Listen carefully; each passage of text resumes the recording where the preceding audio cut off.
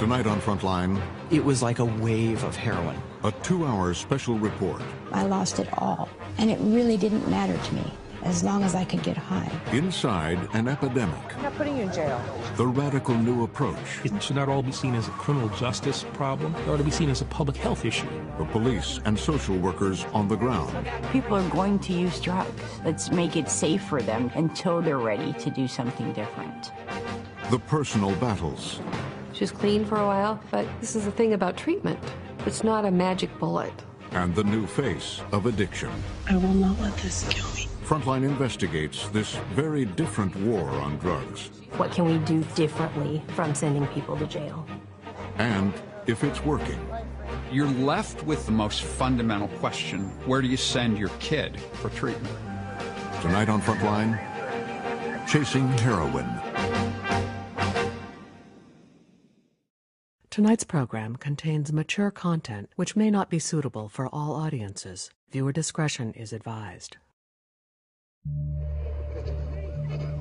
There are some alarming new numbers out from the CDC showing a dramatic rise in the heroin epidemic. Painkillers is an expensive habit. Many now turning to a cheaper way to chase that number of high. heroin overdose deaths nearly quadrupled. It's been creeping up on us for a long time. America's heroin problem. Sudden rise in heroin overdoses is occurring in cities big and Overdoses small. from heroin and other opioids now kill more than 27,000 people a year. And the numbers keep rising. Authorities say the drug is increasingly making its way to wealthy suburbs and into the hands of young Americans. In the last 12 months, have you done speedballs? Yes. Goofballs? Yes. Heroin by itself? Yes. Last 3 months, have you done pain meds? Oxys, Vicodin? Nope. And how many times have you overdosed from opiates in your life? Never. And how many times have you witnessed someone else overdose from opiates? 3 times.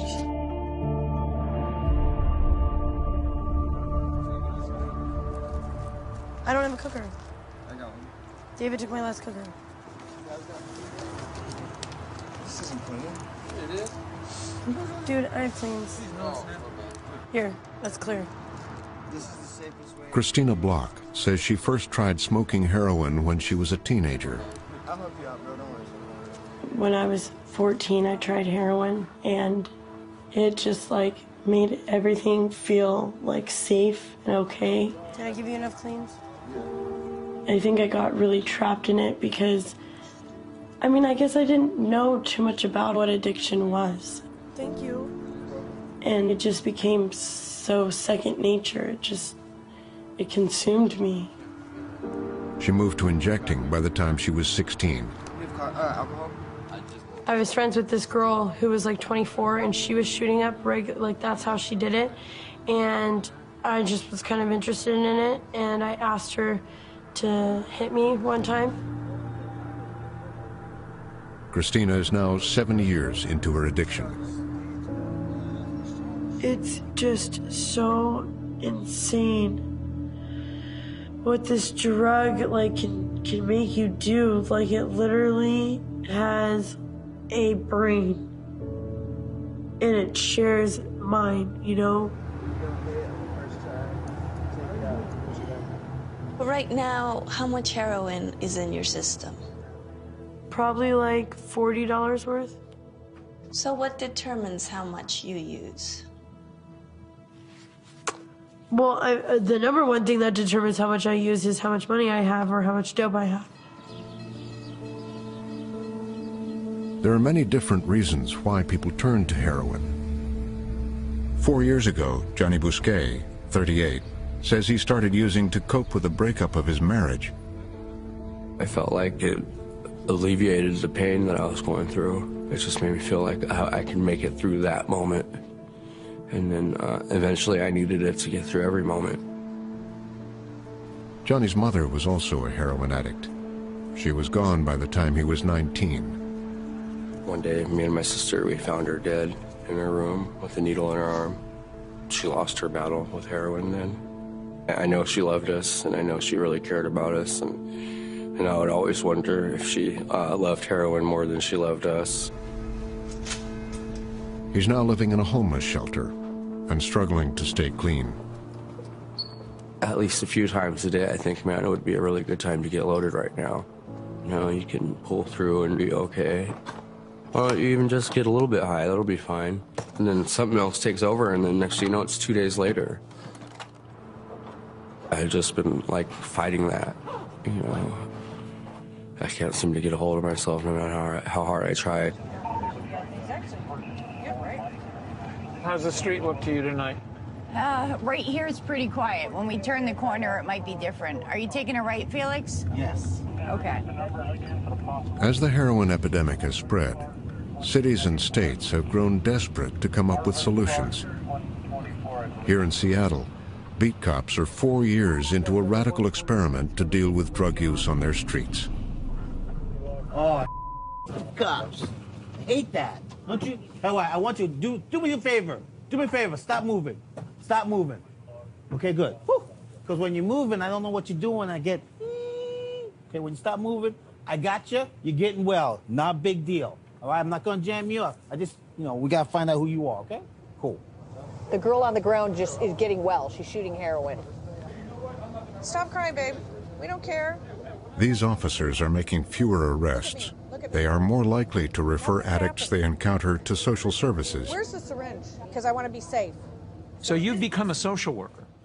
We are social workers. You are social workers. Yeah. But yes, viewer how many listening to you now would Yeah. say, gee, you're taking an awfully Bleeding heart. gentle approach. We could not incarcerate these people or arrest our way out of the problem. You would arrest a person, they'd be in jail for 20 or 30 days. They would get sober, they would start using again. We continue to arrest them, and then they would use and continue to arrest. How much do you use a day? Like $5. Okay. And how long have you been using? I just got out of jail. I'm not putting you in jail. Are you a meth user too? Do you have any desire to get on methadone and get well? That's or what I'm trying to do. If you have a problem, come and see me at this office. I'll give you something to eat. I'll let you call your parents. We'll sit down and we'll have a talk. Do you still need that cooker? Yeah. Okay. Okay. The most recent surge of heroin abuse has altered our approach to addiction and our views on the war on drugs. Cops and prosecutors and epidemiologists, public health nurses, county coroners. All of this is being fought by really anonymous folks all across the country because this epidemic is also the quietest epidemic. It's filled with shame. Obvious overdose, known history of heroin use, admitted to using heroin today. He was found unconscious. They kind of roused him. They're going to start an IV on him. You don't have a lot of violence. People die alone in a McDonald's bathroom toilet. And then when the people die, when the kids die, the parents are so mortified, so ashamed that they keep quiet too. And the thing is left to perpetrate and spread. How did this epidemic begin?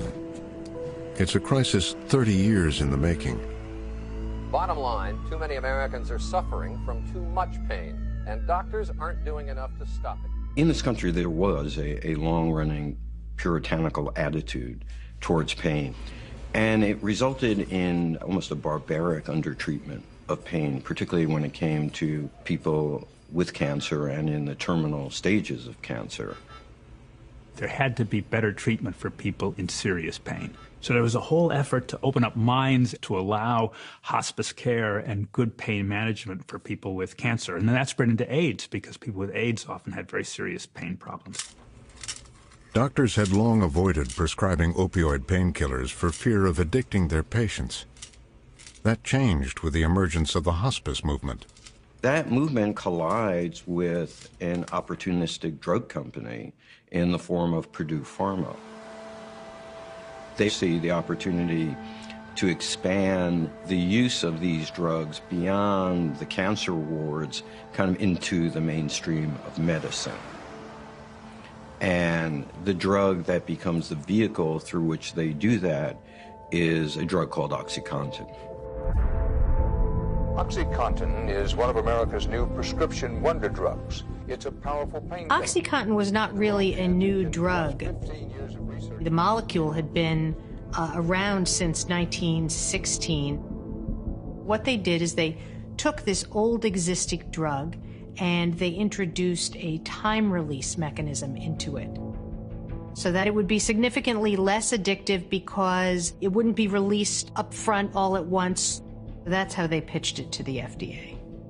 Purdue Pharma marketed it to doctors who were prescribing drugs for all manner of ailments to common ordinary folks who were not dying of cancer. To them, OxyContin initially looked like a godsend. It looked like this wonder drug, like all of a sudden we can give this and we don't need to prescribe 8 Vicodin a day. There is no questioning that the marketing of OxyContin was the most aggressive marketing of a narcotic drug ever undertaken by a pharmaceutical producer. The FDA allowed them to make the claim that because it was a long-acting drug, it might, the stress being on the word might, be less prone to addiction and abuse than traditional drugs. There was absolutely no science to support this idea, zero. The undertreatment of pain is a major public health problem. To urge doctors to treat pain more aggressively, Purdue Pharma launched a series of promotional videos. The pain that I have basically covers my neck to my feet. 34 million adults suffer from chronic pain.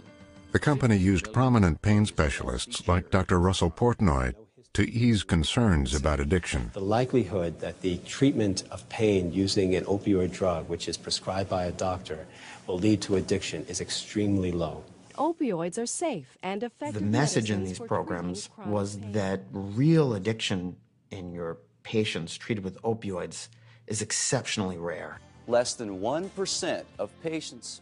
Purdue Pharma managed to persuade a lot of good people in medicine that they needed to dramatically up their prescriptions of opioids.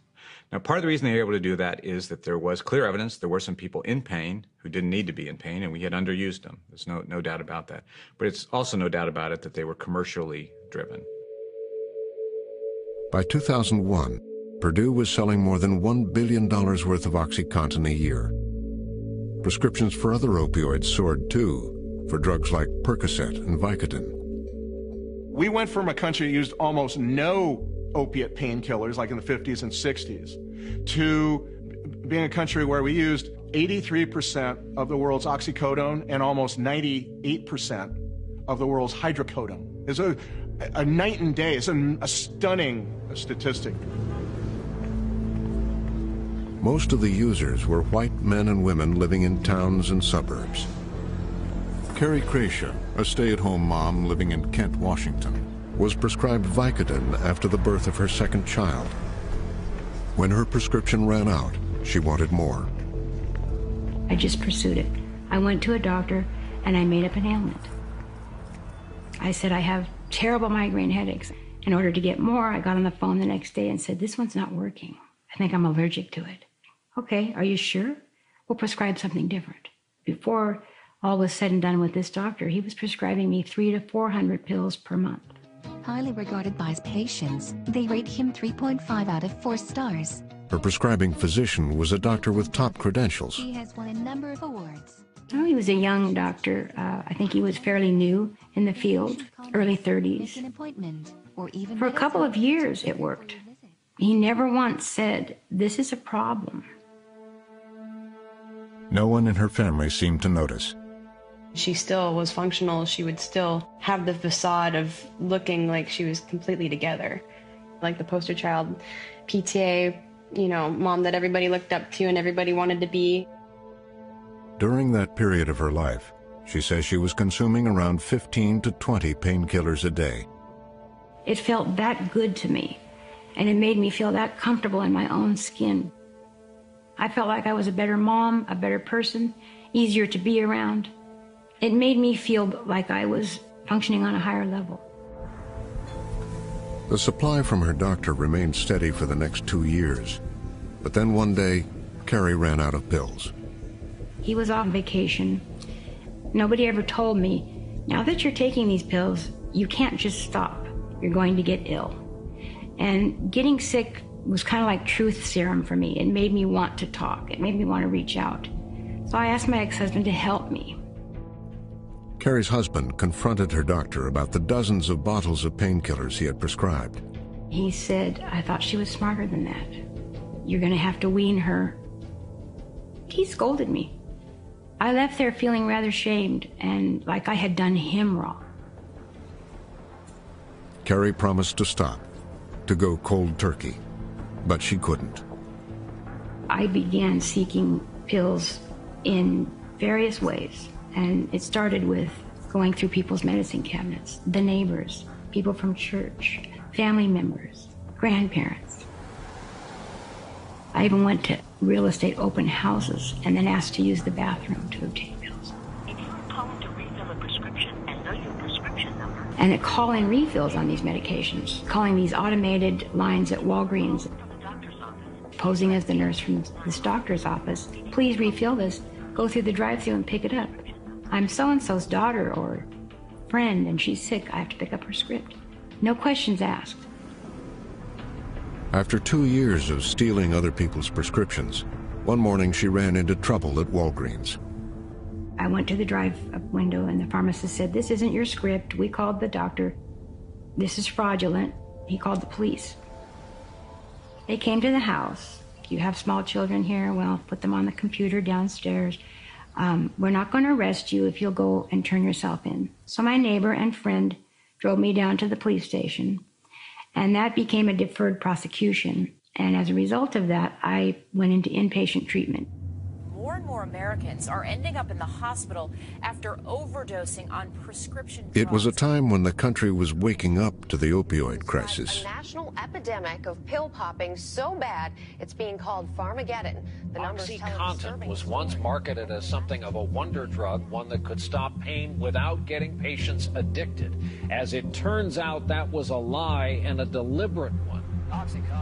In 2007, after a 4-year investigation by federal prosecutors, Purdue Pharma admitted to charges of fraudulent marketing. Conceded they ignored widespread reports of deaths and addiction. The company paid $600 million in fines and settlements. Admitted they misled the public. In a statement, Purdue Pharma said they accepted responsibility and, most significantly, reformulated OxyContin with abuse deterrent properties. Their most prominent medical consultant, Dr. Portnoy, publicly expressed regret.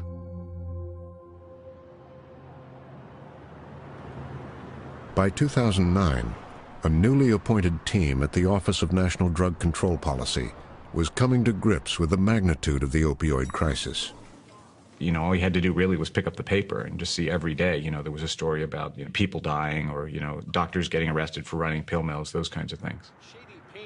That will prescribe just about anything for a The new deputy drug czar, Dr. Tom McClellan, was poring over data on overdoses, but it was outdated.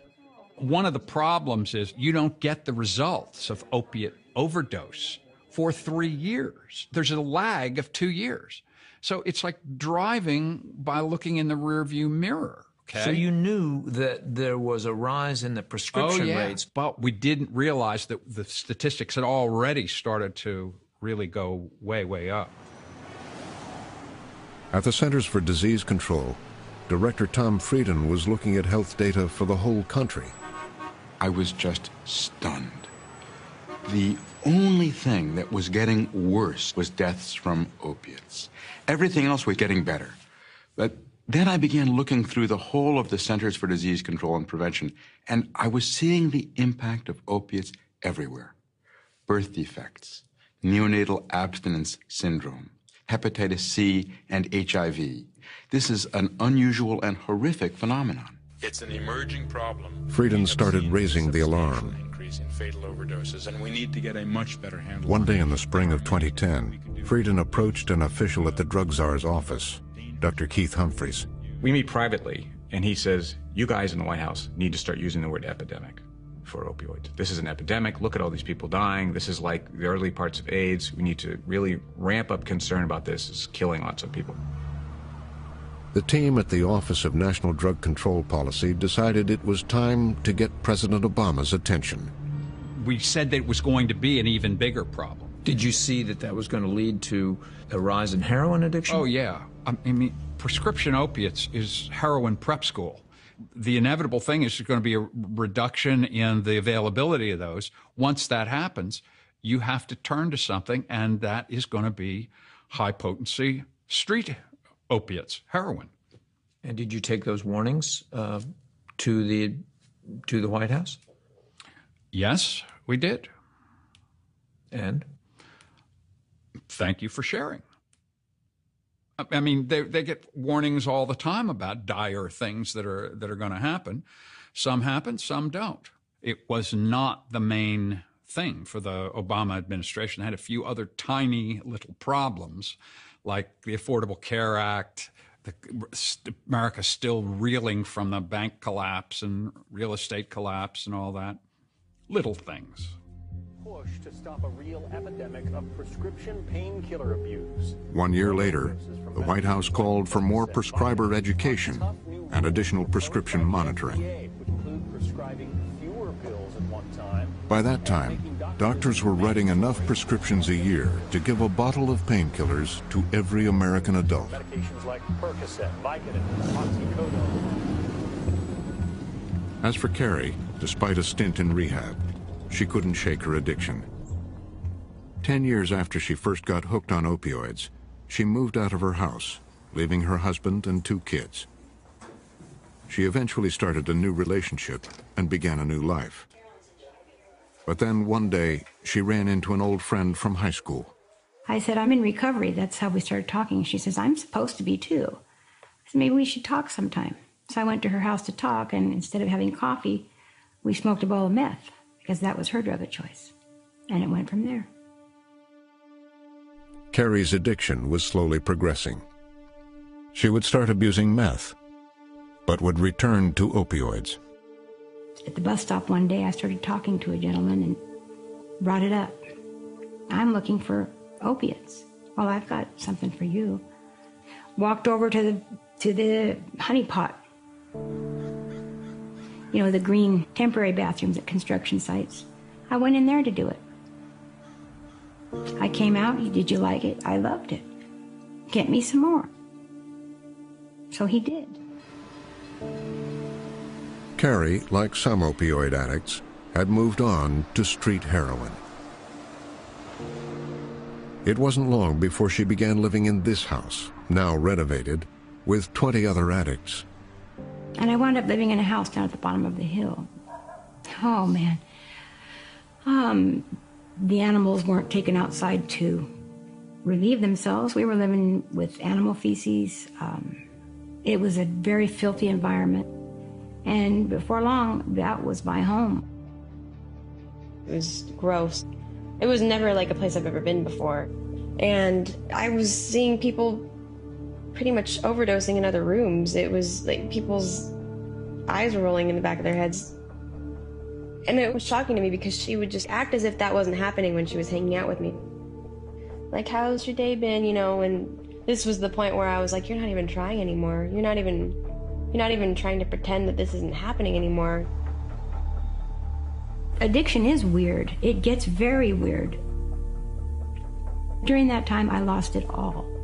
And it really didn't matter to me. As long as I could get high, it was okay.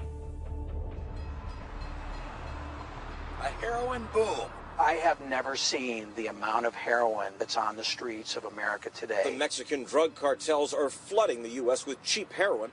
As painkillers opened the way for heroin, Mexican drug suppliers were ready. Narcotics across the border. They would take the epidemic to a whole new level, bringing cheap and highly addictive heroin to towns and suburbs across America. They're selling heroin as if it were pizza. They were the first drug trafficking group to understand that the pill market was essentially priming the heroin market. A quiet, unsuspecting neighborhood was the perfect cover for a cartel. Wherever there was a town that had a lot of pill users, they would set up a store there. They call them stores. The multi-billion-dollar drug empire. And what you need is a large community of pretty well-to-do kids with money to buy the dope, with cell phones to call the dealer, with cars to go get the dope, and private bedrooms to shoot it up. Teenagers in middle-class and wealthy suburbs now had easy access to black tar heroin. Kids like Mara Williams. Mara was a born athlete. By the time she was about 13 or 14, she could throw a pitch about 65 miles an hour. One pitching instructor that had her for a while named her the Rocket.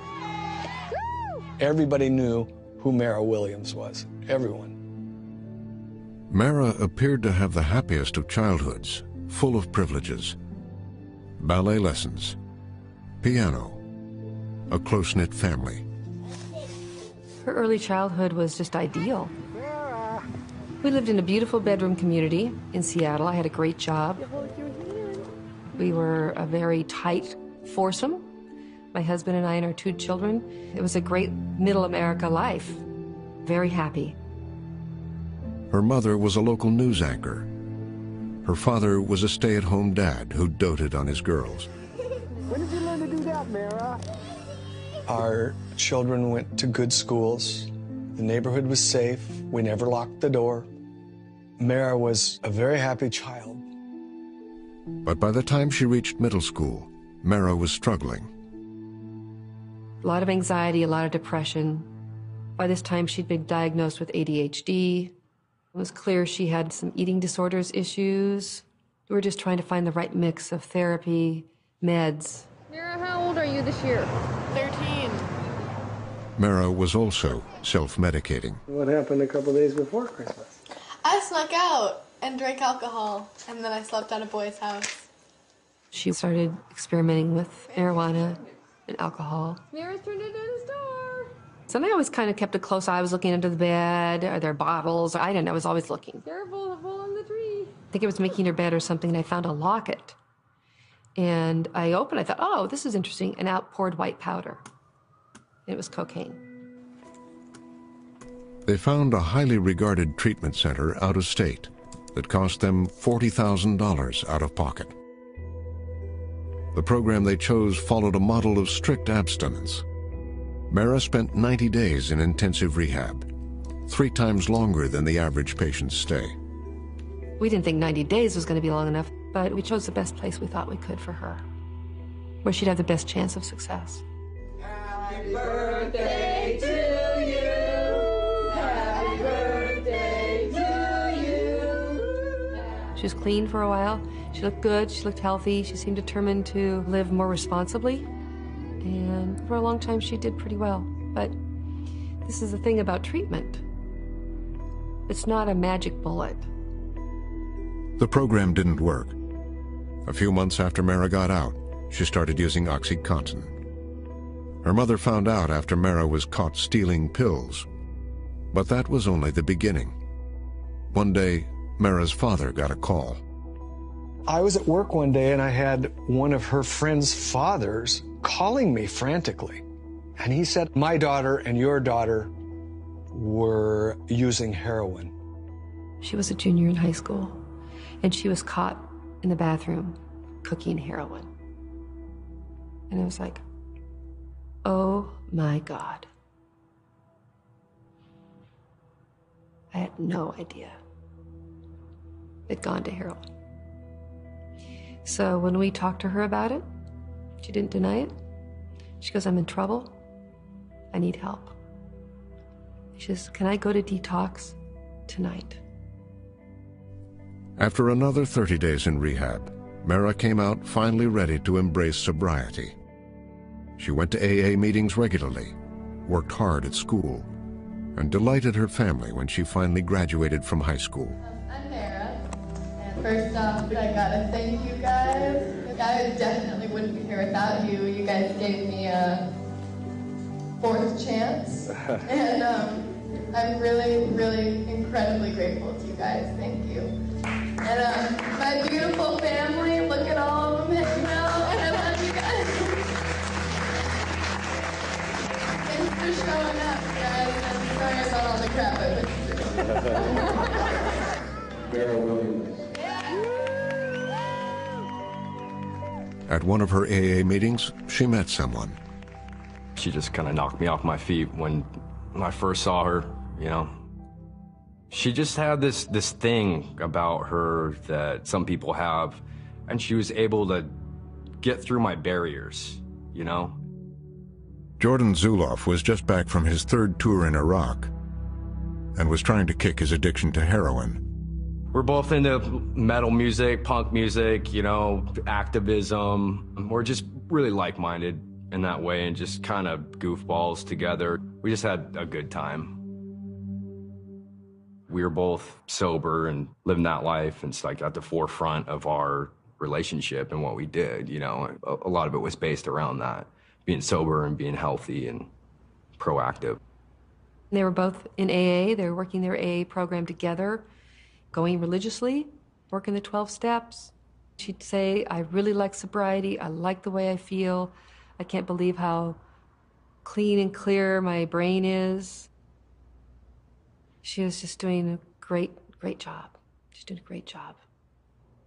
But heroin is considered one of the most addictive drugs.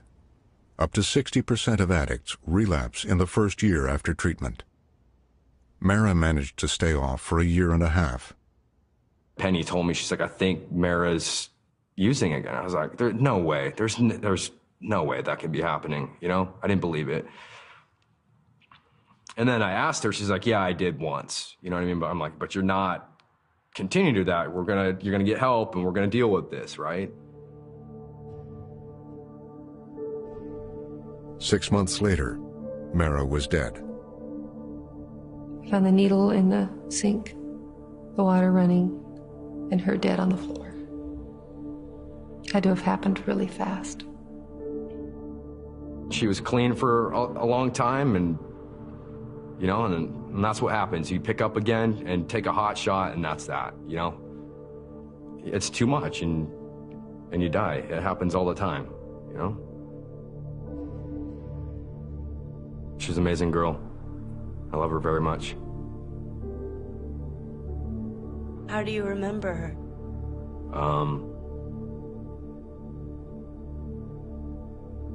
As a big part of my soul and my heart. She's always there, you know? Yeah. And a grenade, you know? She was an explosive person, you know? And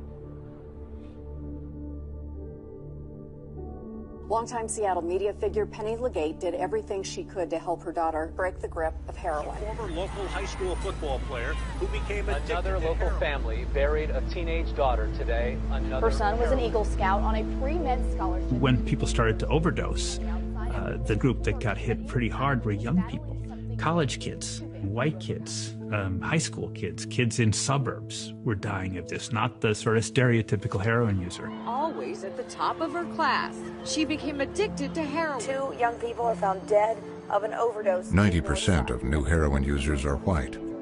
A rising number are middle class or wealthy. Because the stereotypes turn out to be so very important to people's attitudes towards drug use and the war on drugs and drug users, this has been a really huge development. Drug addiction is an epidemic, and it is taking too many of our young people. We have a huge problem, and I think the big reason is because we're not treating it like the disease that it is. It's been true throughout American history that when drugs penetrate into the middle class, particularly the white middle class, politicians panic much more than they do when the drugs are concentrated in poor neighborhoods. And it's not fair and it's not right, but that's the kind of country that we're living in. We need much more in the way of treatment and It's heartening for me to see how this nation is reacting to the heroin problem. We're now seeing around the country where we are coming up with public health responses to it and dealing with the underlying problems that cause that addiction in the first place. Not to be too glib, but isn't that because a lot of white kids are doing heroin? I mean, I think that's certainly a factor, you know. Richard Pryor said about cocaine that it's an epidemic now because white people are doing it. Well, you know, when things seep into the majority community, the nation pays a greater amount of attention than when it is confined to minority communities. And so, yeah, there's an element of truth. There's an element of truth to that. One community hit hard by this new heroin epidemic gripping the nation is a short ferry ride from Seattle. Bremerton. It's the kind of place where the epidemic took hold early on. A working-class town, home to 40,000 residents, a Navy shipyard. and a mayor who decided to try a different approach to the epidemic. Make sure it doesn't become an eyesore. It all began when Mayor Patty Lent received some alarming news. The town's bathrooms were clogging up with used needles. We had to install sharps containers at all of our public buildings. We're trying to keep those syringes from getting into our parks, on our streets, and in our landfill. It was like a wave of heroin. I mean, we just started to see it wash over this county. You couldn't walk down streets in Bremerton without finding hypodermic needles laying in the gutters and laying in the parks and on the children's equipment, and it was kind of shocking for everybody. It used to be nobody knew somebody that was on heroin. Then all of a sudden I knew 50 people that had an issue with heroin. Trevor Mercer, a Bremerton native, says he began using painkillers when he was 18 and moved to heroin because it was that much stronger. When I first started doing heroin, I was already taking pills, and I knew it was the same thing. An opiate is an opiate, you know. I was just smoking it at first. It wasn't until I injected it that I realized why heroin is better than taking a pill. And by better, I mean worse. 5 to 10 minutes, I'll be leaving here. But when his girlfriend got pregnant with their first child, he decided he needed to find a way out. He had already tried to quit, and it hadn't worked. I went through the 12-step program and everything like that. It's just not worked for me.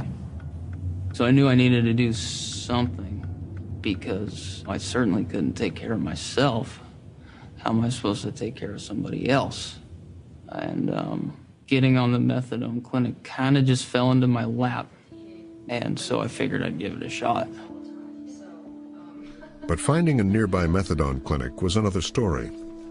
Trevor would have to wake up at 3:45 a.m. to drive to the nearest clinic and get back to work by 7:30. The thing with methadone is you take it once a day instead of doing heroin like 5 or 6 times a day. It certainly worked in my favor ever since. It's been a long time since I've even seen a syringe. Methadone is a tightly restricted drug. It was originally formulated as a painkiller, but it was embraced in the 1970s as an effective way to treat heroin users in withdrawal. Every physician can prescribe methadone for pain. They cannot prescribe it for addiction medicine. That's what methadone clinics can do. The concept is, if you walk into a methadone clinic, you get your dose for the day so you don't go into withdrawal. You can go to work, you can achieve your daily functions, and you're not out doing things like stealing or prostitution of yourself just to earn the next hit. Dr. Scott Lindquist was the head of public health for Kitsap County. Alarmed by the growing epidemic, he approached the mayor about starting a clinic. He told me that people were living normal lives by having a treatment that they had to go in and have it administered. He said it was anyone that had a normal life that had gone through an addiction to heroin. I think I didn't realize how much controversy would be generated. I didn't look at any other unintended consequences. So we moved forward in that capacity. Robert Parker, who owned a shop in the area, woke up one morning to the headline in the local paper. Methadone clinic coming to Bremerton. And I went, what? Wait a minute, we can't put in a facility that's selling meth or giving meth out. Josh Farley, a reporter at the Kitsap Sun, wrote the article. For a lot of people, it's really hard to wrap your mind around words like opiate and methadone maintenance. And then the very base of the word methadone, I think, probably confused some people thinking that it's methamphetamine. And then the telephone started ringing. My email, people coming to my office, and they were there in droves. The most vocal were shop owners next to the proposed site. One day, the owner of a gas station approached Robert Parker. He said, look, he said, they're not telling you the truth. He said, I own 2 gas stations in Seattle. They're right next to methadone clinics. He said, these things are destroying our neighborhoods over there, and the police can't get it under control right now. He said, I invite you to come over to Seattle for a day. And he says, and let's go visit. And I did. And I spent the entire day photographing what was happening. We had a lot of drug-addicted people that were just kind of hanging out. There were taxis coming from all over the region at the taxpayers' expense. It was absolutely shocking. Good evening, City Council. Good evening, Mayor Land. When the City Council held hearings to discuss the matter, dozens of people came to express one idea: not in my backyard. I come before you tonight to stand strongly opposed for this methadone clinic coming in. My main concern is the safety. Loitering, theft, vehicle prowl, They came to all the council meetings, and they said, not in my backyard, but this is the worst place that you could ever have a methadone clinic. I don't lack empathy for people that need treatment, but I am concerned about the impact. Bars on my windows and more security. Fear trumps science most of the time. A lot of overdoses from methadone clinics. And it's easy to be scientific, but when you're scared, how easy is it really to listen to that science? Good evening. Welcome to the Bremerton City Council meeting for Wednesday. And it went on for months. Even the location in Bremerton's red light district was not acceptable to the community. I would not put it in the middle of a problem area where you have easy access to drugs, prostitution, bars. I thought it was kind of funny because we're talking about a block with sex shops, porno theaters, late night bars. That's the neighborhood that the Charleston is. But I also wanted to say that, I'm a human and I'm normal enough. I have a family. I do probably the same stuff they do. Do you have any more comments? Anybody really feels? Trevor Mercer felt compelled to testify. Hi, my name's Trevor Mercer. Ever since I've been on methadone, I've come farther in life. I own my own home. I raised my son. I don't have any issues anymore as far as going backwards. Methadone treatment is what helped. Thank you. Thank you, Mr. Mercer. But the loudest voice against the clinic was having second thoughts by the time he testified. When the thing hit the front paper, I was upset. And admittedly, now I didn't understand the whole issue. And I think we've all... Robert Parker was dealing with a crisis in his own home. His son was slipping into drug addiction. It tore through our family. The first few times we went running down to the jail, paid whatever the bail was, but it got worse. And he slid down further, and finally, when we wouldn't bail him out anymore, we lost him. He quit communicating with us completely. I was extremely conflicted about the clinic. I had my son. And at that point, I knew that he may be one of the patients that needed it. I will call to order the special meeting of the Bremerton City Council. Despite his reservations, it was too late.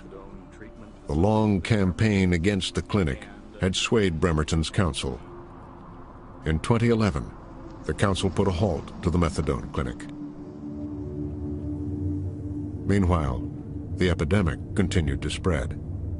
The epidemic today is so much greater than it was back then. The degree today that we have drug addiction is more than I ever anticipated. You have people who are hooked and they have no option for treatment. Like in many communities, we see the same people go in and out of jail. There is little that we seem to do as a society to eliminate that revolving door. And I see people who have died because of this. And there was a cost to that fight. We lost the methadone clinic, which this community needs. What we didn't have, and we got the hard way, was the education along the line. And that it's been a hard lesson for all of us. Since the City Council decided against the methadone clinic, more than 40 people have died of overdoses in Kitsap County.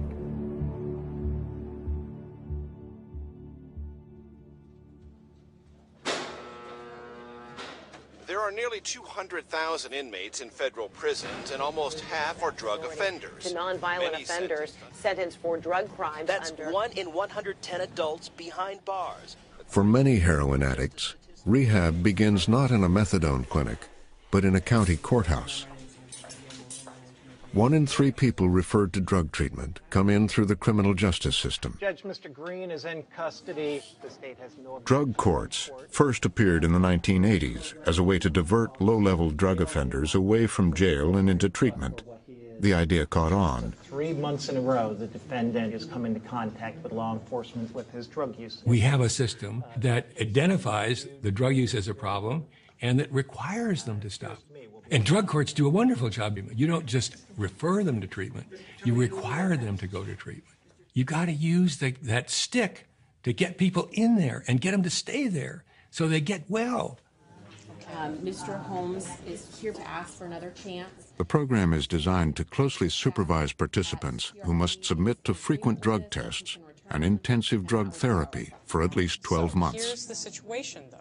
In this courthouse in Seattle, defendants must waive their right to a trial if they want to participate in drug court.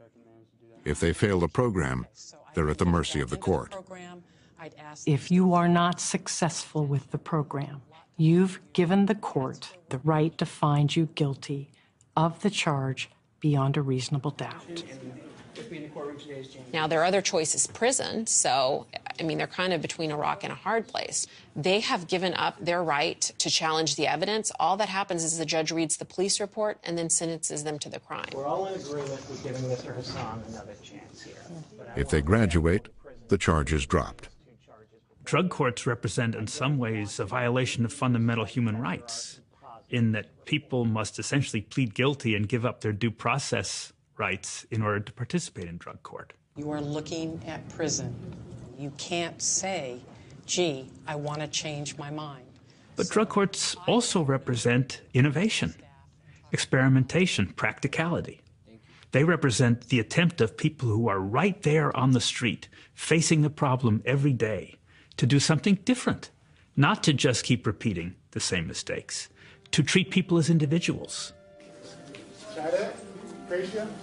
In the fall of 2014, 17 years into her addiction, Carrie Kreisha found herself in drug court. Your Honor, this is Ms. Kreisha, and she's represented by Ms. Vargas. She was offered a choice. She could either face trial or agree to the conditions of the court. They said, we can mainstream your case, but we can tell you right now, you're going to do 1 to 2 years at the very least for this crime. You need to attend an empowerment class. Okay. Either one. Okay. I'll take care of that. It was the second time she had been in trouble with the law. For 4 months, she had been running drugs to support her habit. There's all kinds of ways that people get what they need. Thank you. I would run drugs, and I eventually was selling it in large quantities. As I became a trusted part of this network, I graduated to that level. Were you part of a drug cartel? I imagine I was. The individual that I dealt with was dealing directly with individuals that were part of a drug cartel. She was an ideal distributor, an unassuming housewife from the suburbs. I was selling half ounces to people who would in turn go sell the smaller sacks to their customers. I built a reputation. She's the lady that has the good stuff. She's really nice. She shows up on time. She puts smiley face stickers on her baggies. That was me. But a narcotics unit had been watching. Carrie had twice sold heroin to a confidential informant, giving prosecutors all the evidence they needed. Facing certain conviction, Carrie decided to opt in. They explained what they could do for me and that I had an opportunity to get clean and sober. And for some reason, something just clicked inside of me. And I told myself, take this and run with it. Do it. They're going to help you get clean. At first, she struggled with the program. She was in withdrawal. The court suggested she start taking methadone. If I dose at 6:30, I think if I dose right at 6:30. But the nearest clinic was 20 miles away. Like Trevor Mercer in Bremerton, she would have to commute a long distance to get her dose. That reminds me every day what that heroin addiction caused. I have to go every day in order not to use. That's pretty serious. Thank you, dear. And that's a message to me every morning that because of the life that you led, because of your addiction, this is what you have to do. And I never forget. So yeah, Halloween is coming up, and that is difficult, and it's going to be a lot of triggers because I've always used and got messed up on Halloween. So what we're planning on doing, we're going to have a group of friends that are also, we're all in treatment and stuff, and we're just going to hang out at our... The court mandated that Carrie attend sober support meetings 3 times a week. Because depression can make you want to use too, so I'm just saying... I don't get to where I want to use. Like, my sobriety is too important to me. Like, I was a complete addict, piece of for a decade and a half, and you know, I got 14 months clean. I don't want to that up and go through that first 14 months again. Why take chances on something when it's... I don't think an addict ever gets well. It is a disease. What I really wanted to do all the time was get high. You have to deal with the substance abuse. You have to get treatment. You don't just put it down.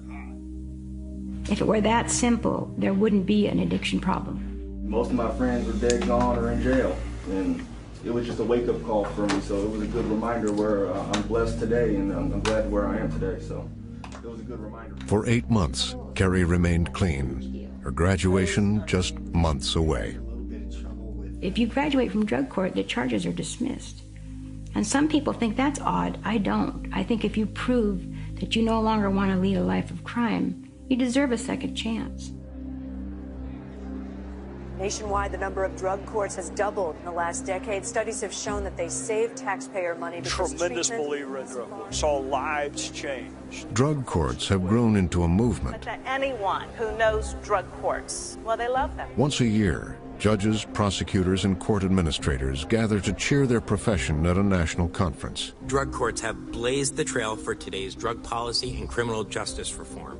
And drug courts have literally changed the lives. In the summer of 2015, the keynote address was given by the White House's new drug czar, Michael Botticelli. 26 years ago, I would never have dreamed I would be standing in front of you today. And it was a very wise judge who offered me care and compassion, along with accountability that led to my path to recovery. As a result of a drunk driving accident, I was offered a choice by a judge. And so I had the opportunity at that point to get care and treatment and was diverted away from the criminal justice system. And that's what I want to see for everybody. Botticelli helped make drug courts a priority at the White House. We've come to really understand that our punitive, largely punitive responses to people with substance use disorders is ineffective, it's inhumane, and it's costly. Over at the Justice Department, Attorney General Eric Holder had also been working on rethinking drug enforcement, with its toll on low-level offenders, especially minorities. I made a determination early on that we had to make some really fundamental shifts in the way in which we were approaching this whole struggle with drugs. But we need to take some different approaches, and it shouldn't all be seen as just a criminal justice problem. It ought to be seen as a public health issue.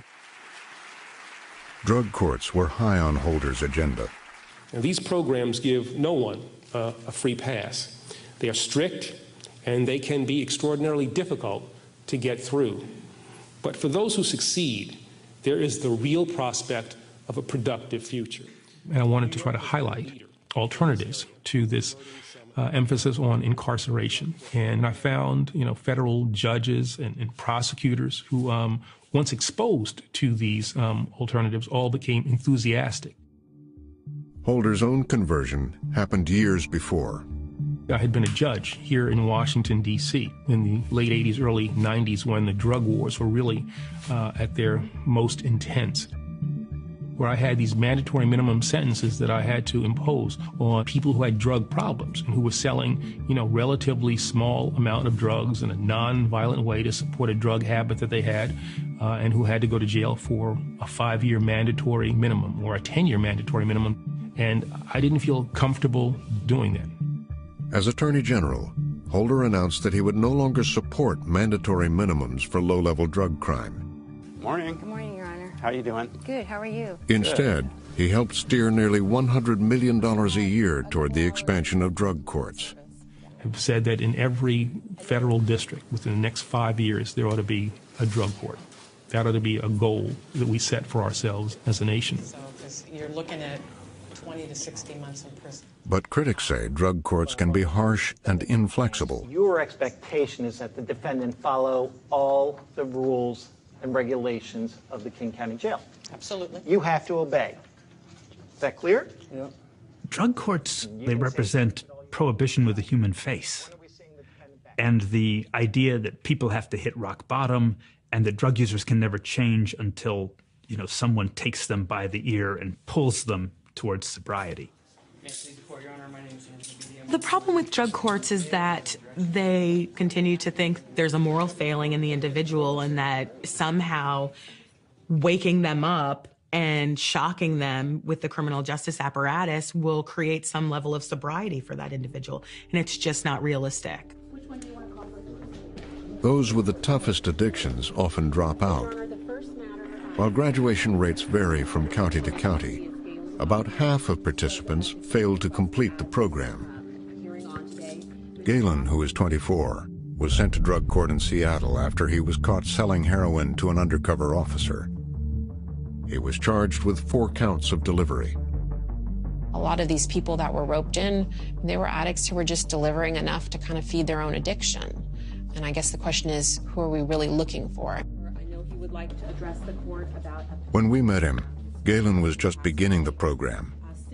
Because of the severity of his case, the court determined that he needed 60 days of in-custody drug treatment. I wrote this in my room when I was in jail, and can I read it to you? Okay.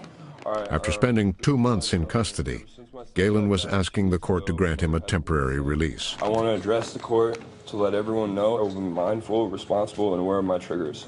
Thank you, and sorry for wasting your time. Thank you. I appreciate that. Mr. O'Leary? Your Honor, the state strongly disagrees with the defense request. He is 1 point away from looking at 60 to 120 months if he picks up another point. So I think he needs to stay right where he is, finish his business. Thank you. Can I say something? Certainly. I'm not going to use. I can't. I cannot screw up. I know I'm 1 point away from going to 60 or 120, but 10 years of my life isn't worth it. It's not worth it. I believe every single word you just told me, truly. I also know you have a disease. This is a brain addiction. I don't know what will happen if I release you right now. Okay. I'm going to deny your request because I'm not willing to lose. After completing in-custody treatment, Galen was released. But he relapsed and soon found himself back behind bars. He had given up on drug court and was angry. Drug court really tries to scare you into taking any deal because they want as many people possible so they can be like, this is our success rate, this is our flunk rate. I mean, a lot of people are, a lot of people fail, but everyone's not a failure, Galen is one of thousands cycling in and out of jail. Each time he's out, he goes right back to using. See this? That right there, that's $350 worth. This is some A1 stuff right here. This will make a lot of people OD. All right, I need a cookie. Drug court stood alone for 20 years as our one answer, but it really doesn't answer the question of people who are so addicted, who are homeless and who are mentally ill, who can't keep court appointments, who we know are going to fail drug court. I think a lot of this is about learning the realities of addiction, and we don't have a great understanding of that within the criminal justice system, but we're learning more and more and more about You know, the human physiological reaction to drugs and to drug addiction and what it takes to get somebody to do less harm to themselves. All right, look, I'm going to show you what I got. A large majority of Americans now agree that there has to be a more compassionate way and, at the bare minimum, a more effective way of responding and trying to stop what's happening. Yeah. Oh my God, good job. And so the question, I think, is what is the alternative? What is the solution that we offer people? What can we do differently from sending people to jail? Another Massachusetts town is trying a new approach to reckoning with its growing problem of drug dealing and addiction. In Indiana, health officials are now offering a needle exchange program. 19 other police departments across the country have also started using program that will offer rehab instead of prison. Cities all over the country are now starting to embrace public health approaches to the heroin problem. As part of a pilot program, heroin-related Seattle had a head start. Okay, now we're coming up to the major corner here. This is what we call the Blade. The city has long been known for its progressive approach to drugs, for embracing legal marijuana, and for exploring new policing models. This particular corner right here is the most prolific drug dealing, drug using, hand-to-hand exchange, drug loitering corner in Seattle. Just open air drug trafficking. You can clean it up and you can go back 20 minutes later and it's filled. It's just quicksand.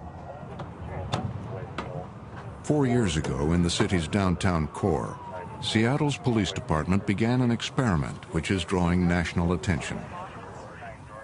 We spent a year following cops, counselors, and addicts, seeing how the program works. So do me a favor, while we're in here, just keep your hands out of your pockets, okay? Okay. It's known as Law Enforcement Assisted Diversion, or LEAD, and it stops just short of decriminalizing drug use. Have you ever heard of the LEAD program? So instead of taking you to jail today for drug possession, we're going to help you out. You don't have a violent history, so you're a perfect candidate for the program.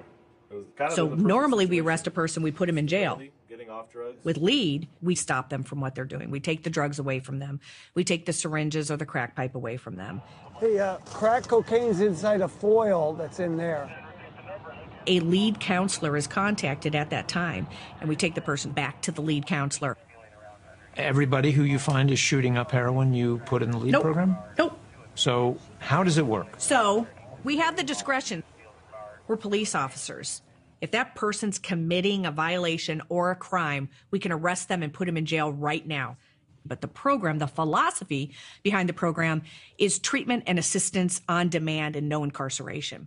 Are you interested in medical detox and going to treatment? Are you interested in a methadone or Suboxone program? Like, what do you think would help you?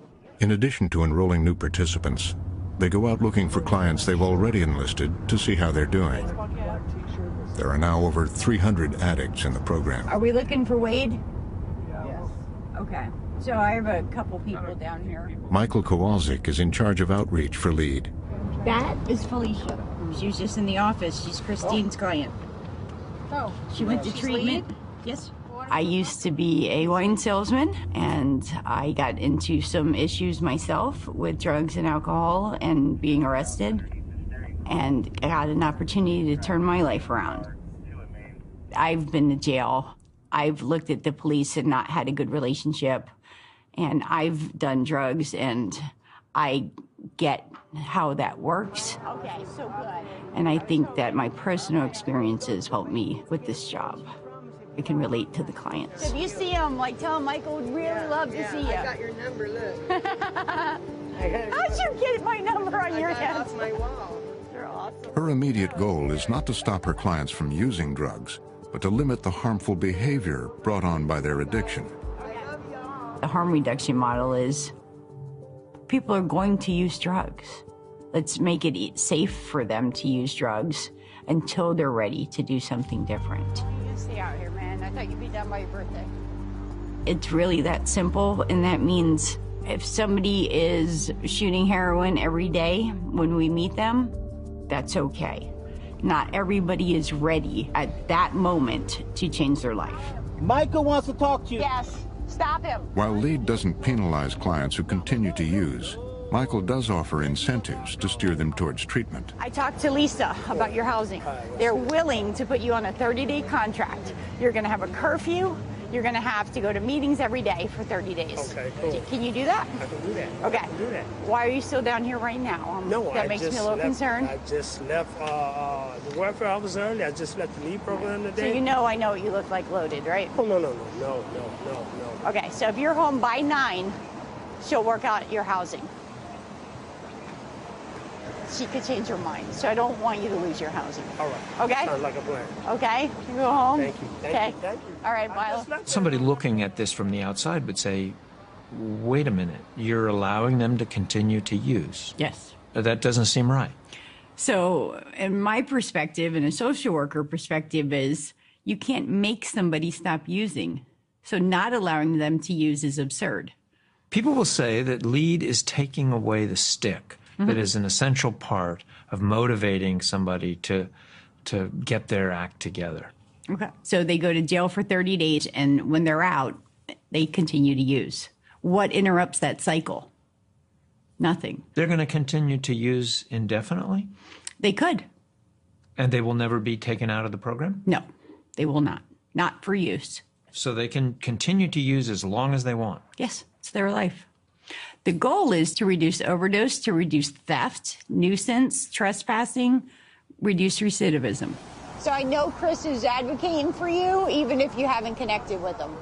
Michael says most of her clients seem to be improving. And you're wearing a helmet. Clean. How many? 15. Oh my God. Yeah, nice. That is so awesome. It doesn't mean that they're completely clean and sober, but they're doing better than they were. Yeah, you got color again. Oh, hey, Johnny. Hey. How's it going? All right. Come on. Johnny Bousquet was, for a time, one of Michael's greatest success stories. How's things at the shelter? It's fine. What's fine look like? I'm still there. Okay. I haven't gotten any fights. Right. I'm learning how to get stuff stolen from me and not go nuts. Johnny was my first client. He came into the office the day after his arrest, and I sat in a room and did all of his paperwork. He said that he wanted to go to treatment or methadone. Those were his words. And I said, well, which would you rather do? And he said, whatever you can get me in quicker. Okay. And I made a phone call and got him an assessment. And literally 5 days later, he went to treatment for 60 days. And then he stayed clean for almost 9 months. A day is a miracle. 30 days is a miracle. 8 months is a big deal. It was Johnny's longest time clean in a while. He then relapsed in December 2014 and got sober again with the help of a medication that blocks his cravings. But the medication doesn't work for meth, which was his new drug of choice. I wanted to look good for this interview, and I don't look nowhere near as good as I wanted to look. Meth makes you obsess about stuff, so I'll be in the bathroom here picking at my face. I make it 15 times worse. I don't come out until I look like Frankenstein. My addiction sort of makes the decisions for me when I'm actively in it. I know that I don't want to do any drugs right now, and that's never my intent. I kind of hate myself a little bit for the situation I put myself in. 4 years ago, Johnny led a very different life. On YouTube, there is still a trace of that young musician with an outsized ego and big aspirations. Out to get you, out to get me. I just used to radiate this kind of can-do attitude that nothing can stop me. 1999 to 2012, it's the best time of my life. It's when my ex-wife and I were still together. I had about 7 years clean and sober at that time. And I just finished college, and I was top producer in the town. Things began to fall apart when he started doing hard drugs. I always wake up really confused, like, is this happening for real? Did I really go from that to this? But it's pretty real. Because as soon as I wake up, I think about what my kids might be wearing to school and what my daughter's hair smells like. She should always have this really good, fluffy smelling hair. And I think about what kind of shoes my son has on and if he's behaving at school. I haven't seen my kids since Christmas Eve 2012. I haven't even been able to talk to them, seen a picture of them, heard how they're doing or anything. I'm kind of scared. It's life or death for me. It's real. I'm not saying that because I want somebody to feel sorry for me or something. It's because I'm scared of that.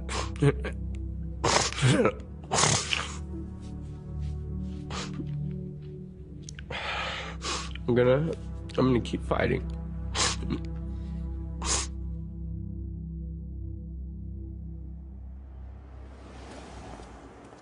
Jennings is doing really well.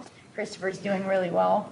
Thomas is not doing so well, but he's still working on stuff and he's claiming to go to treatment. John Bousquet goes back to treatment tomorrow. That was Twice a month, the lead team meets to discuss how each client is progressing. If he doesn't get services, he's probably going to end up dead because he's overdosing all the time. Because even though he's a hardcore heroin addict, he mixes anything he can get with it. I think we are doing things differently in a really big way.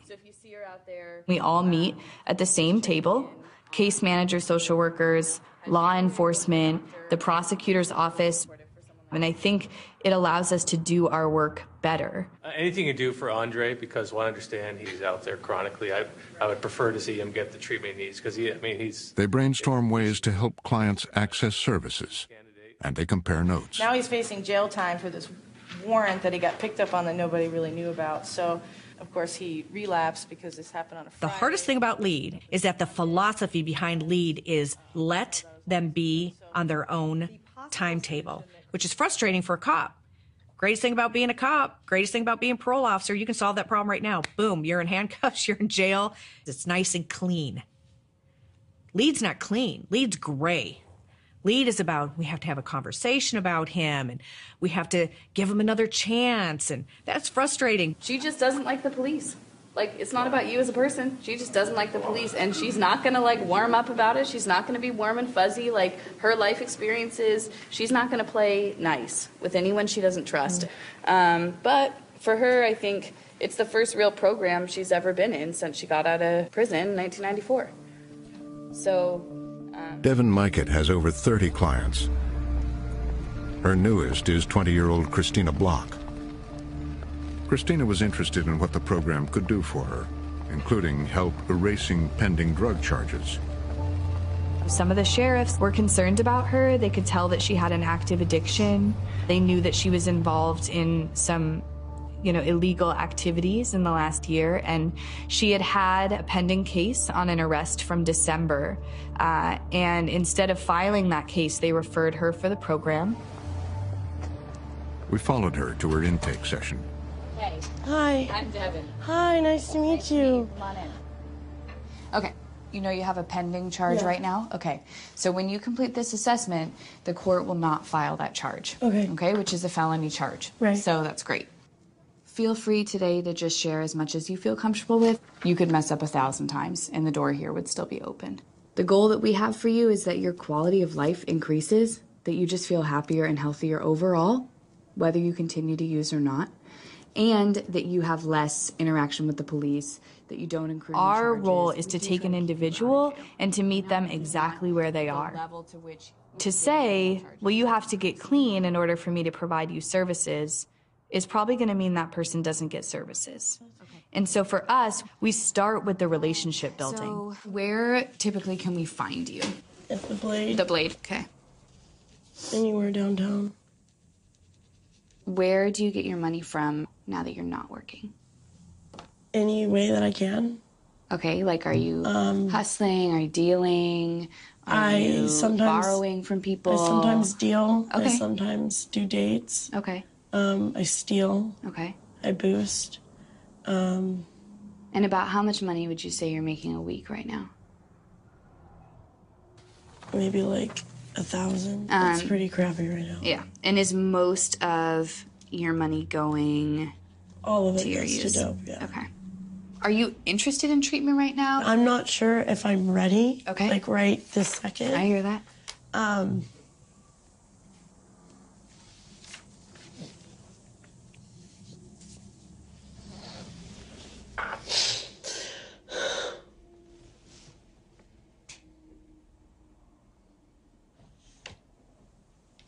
I really would like to be ready. Okay. I just feel really like overwhelmed with the thought of treatment, and I just feel like I need some time. Okay. When you are, or if you are ever ready for treatment, I'll bust ass to get you into somewhere that feels good.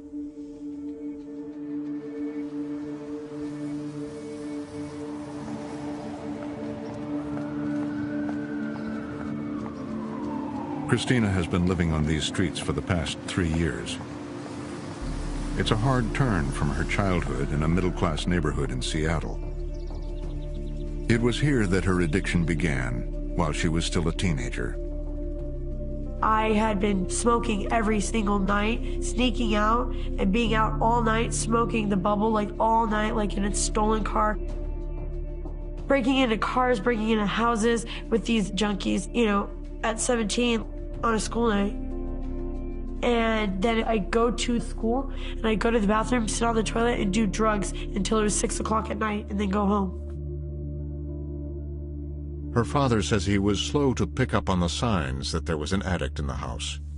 It was a little bit of a shock when I first found out about it, because I thought, you know, this is not supposed to happen to us. I felt that we had been very honest with her about drug use. Sometimes I wonder, you know, should I have had more conversations with her, or was I assuming that she was smart enough to know better? My dad has begged me to get clean so many times. He's like cried so many times. I've just totally shattered every dream and hope that he's had.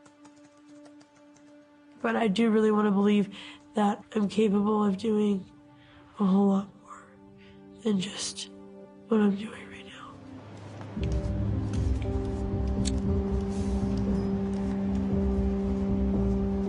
I'm really excited about LEAD. I'm hopeful, I guess. Most programs are kind of like you need to reach a certain point, and if you fail, you kind of get penalized and you get set back. With LEAD, it's kind of like on your own terms, and I could up 1,000 times and still have the opportunity to get help. Thank you. Thank you. Appreciate it.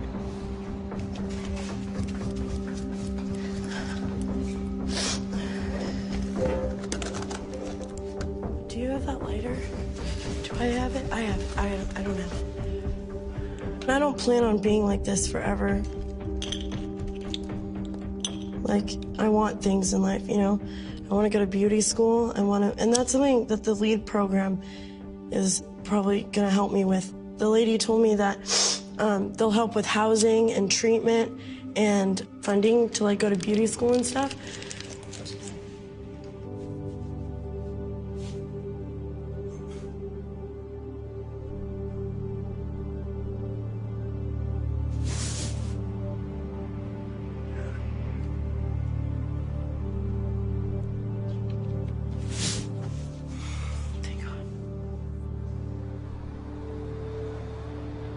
Because of the rampant outdoor drug use and crime throughout downtown Seattle, businesses are going to stay away. LEAD began as a way to deal with drug crime on the streets. Police here are cracking down on crack dealers.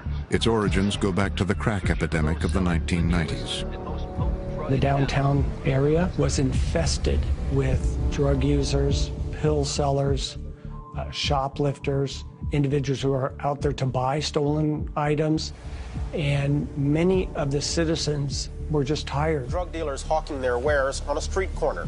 This scene on a Seattle street is a familiar one. At any given time, you could literally see 50 or 60 people smoking crack or doing hand-to-hand exchanges.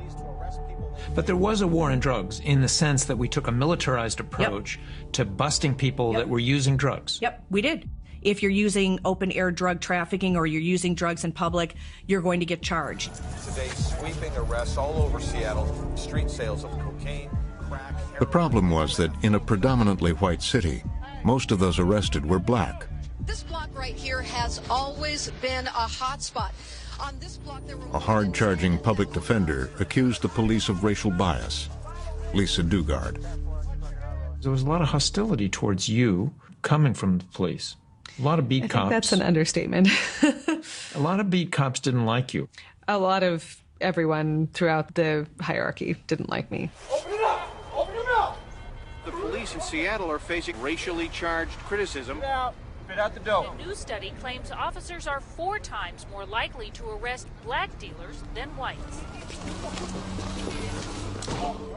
The tension with the police escalated as Dugard pressed her case. We're talking about hundreds, if not thousands, of cases that these officers have been involved in that could be. We were in the middle of this seemingly endless round of litigation. And one day we just sat down, Lisa and I and a police lieutenant from the Seattle Police Department, and she said, well, we just want the police to have another option, to take somebody to treatment. And that's when the Seattle Police Lieutenant said, well, that's what we want too. And by putting down the law books and sitting down and looking at each other, we realized that we could work together and accomplish a lot, that the courts could not fix this problem. We're also looking at deploying some of our resources elsewhere. For several years, the prosecutor, the police, and the public defender debated possible solutions. Different members of the community to help us, drive the crime rate down. It all came together when they agreed on one thing, that police should be given more options at the point of arrest. There are going to be crimes, and that means that the police are going to be there one way or another, and we had to figure out how, working from that point of contact, everything could turn out very differently. Any weapons? No. Any drugs? This was the first program that actually said, no, we're going to start with a law enforcement-led program that intervenes at the time of arrest. I'll explain it to you. We're not going to put people through the entire system and spend all of the resources to prosecute them. We're going to try to move the intervention back a little bit on that timeline and try to see if we don't get better outcomes. Come on. So to those who look at the LEAD program and say, what are they doing? They're decriminalizing the use of heroin and meth and crack cocaine? What LEAD has done is to turn the moment of arrest into an intervention. It has shown us another way for people who are severely addicted, who could use some help, that giving them that help actually makes the community safer, and it's more effective, and it's cheaper than just going in and arresting people. But you spent your whole career being a prosecutor, enforcing the law, putting people away. And suddenly you're going to say, no, that was all wrong. It is a big switch. There's an old saying that just because wisdom is slow to arrive doesn't mean you should reject it when it does. LEAD was officially rolled out in 2011, and an unprecedented experiment in American drug policy was born. Police and the FBI are calling it one of the city's biggest drug busts ever. 200 undercover buys, heroin, meth, and cocaine taken off the street, and dozens of suspects arrested. However, many may never see the inside of a prison. Instead, a bulk of these suspects will be allowed to enter a crime diversion program where they'll receive drug treatment and opportunities for things like housing rather than a felony conviction. It wasn't long before the program was in the national spotlight. The University of Washington study found LEAD has been remarkably successful, showing a drop in repeat offenses from people who enter the LEAD program. It was also being replicated across the country. Santa Fe's 3-year pilot program. It's known as LEAD, and Albany is just the 3rd city in the country. Washington, D.C. took notice. In July 2015, the team was invited to the Capitol to talk about the lessons of their 4-year experiment. It's been a remarkable day, and I first of all need to do a shout out to my favorite public defender, Lisa Dugard. I think that we created a lot of momentum. We got a lot of people excited about it, and I could sense that the administration wants to use their last 18 months or so as a way to shine the spotlight on criminal justice reform issues. And the reason we know it works is because people come into my office every day and say, Officer Mills, I have cocaine in my pocket. Will you please arrest me and put me in your program? Fundamentally, it is a program in which individuals... They also shared the results of a study produced by the University of Washington, which found that lead participants have a 58% lower likelihood of being arrested than addicts outside of the program.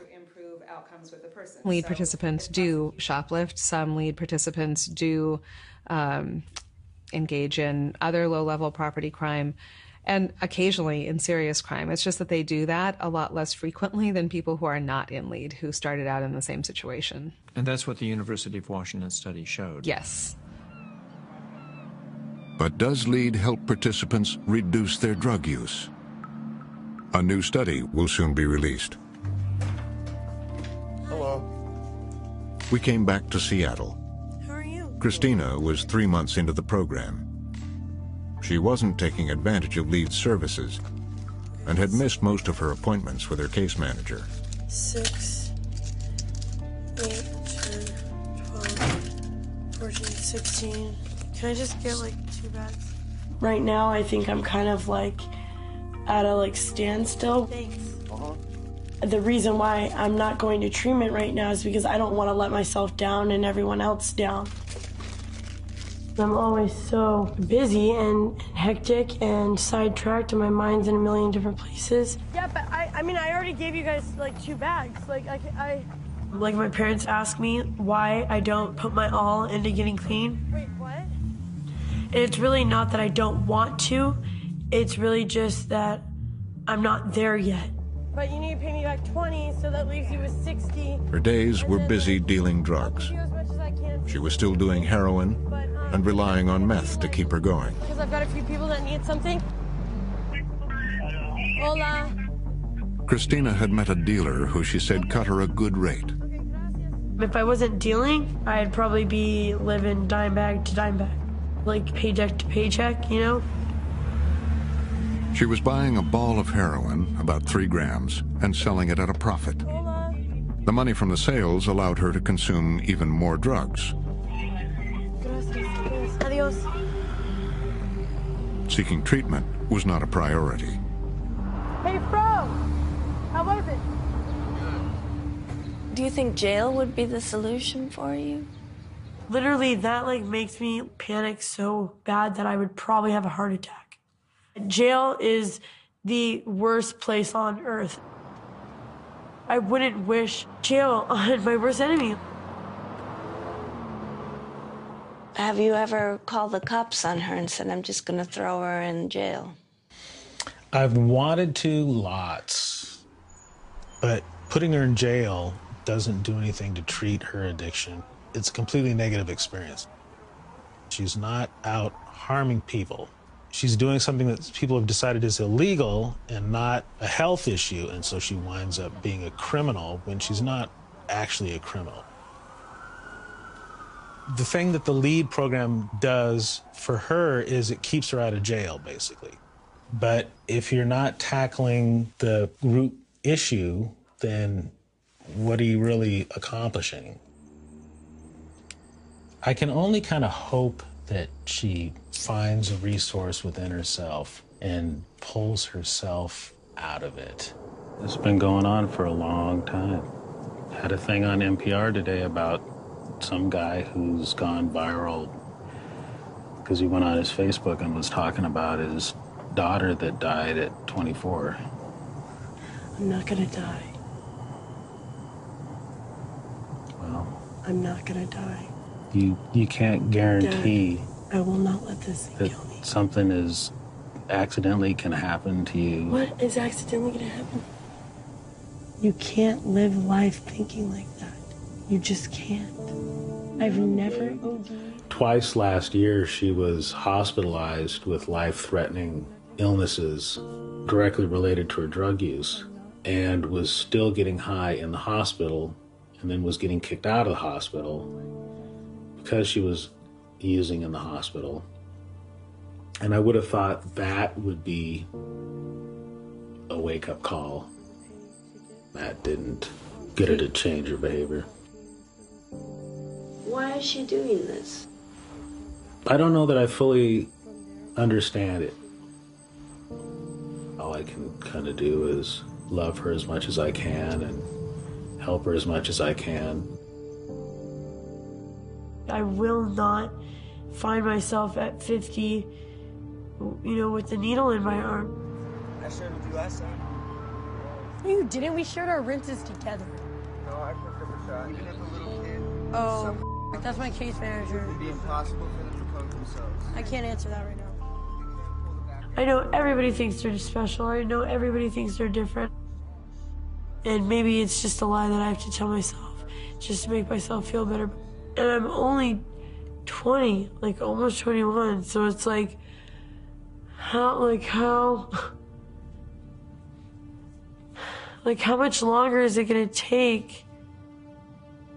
And how many times more is it gonna be until I actually get it?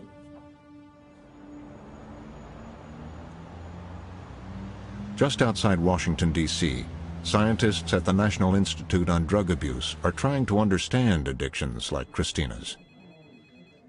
Christina is addicted to heroin. What exactly is happening inside her brain? Heroin is among the most addictive drugs. That means that the probability of someone becoming addicted to it is much higher than the probability of someone, for example, getting exposed to alcohol. Dr. Nora Volkov says all addictions have a strong genetic component. 50% of our vulnerability to become addicted is genetically determined. And the other 50% relates to multiple factors, including the age at which you start taking the drugs or the alcohol. The younger you are, the greater the likelihood that you will become addicted. Dr. Volkov believes that over time, exposure to drugs like heroin disables the part of the brain that regulates impulse control. All of these drugs will, with repeated administration, erode the function of the frontal cortex. The easiest metaphor is driving a car without brakes. You may very well want to stop. If you don't have brakes, you will not be able to do it. So you're saying that the drug itself, the experience of taking the drug, will damage the brain? With repeated exposure, yes. And I still don't understand quite what's happening in the brain. And I suppose as scientists, you don't fully understand. That's what I'm going to say. You're not the only one. The brain is too complex. Where we are starting to get a sense of the major changes. But our understanding of the human brain is just at its very early stages. If you ask most people, I imagine that they would say treatment doesn't work because everybody has an experience with somebody who's been in and out of treatment numerous times. Correct. I mean, and the problem is that we have this magical thinking about treatment. You say you put someone into treatment for 1 month and they are going to be cured. And that's why I make this emphasis. We do not cure addiction, we treat it.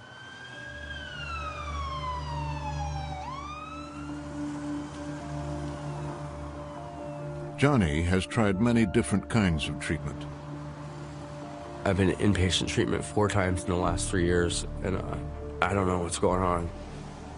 No matter how hard I try, it's not going away. I just wish that there was something available to help me. Okay, let me keep this till you get out. Again and again, Michael has tried to find a new drug treatment facility that will take him. I think that one's old. Do you want me to hold on to that too? There's not enough beds for people. It's very difficult to get somebody in a detox. So Johnny goes to inpatient treatment on the 16th.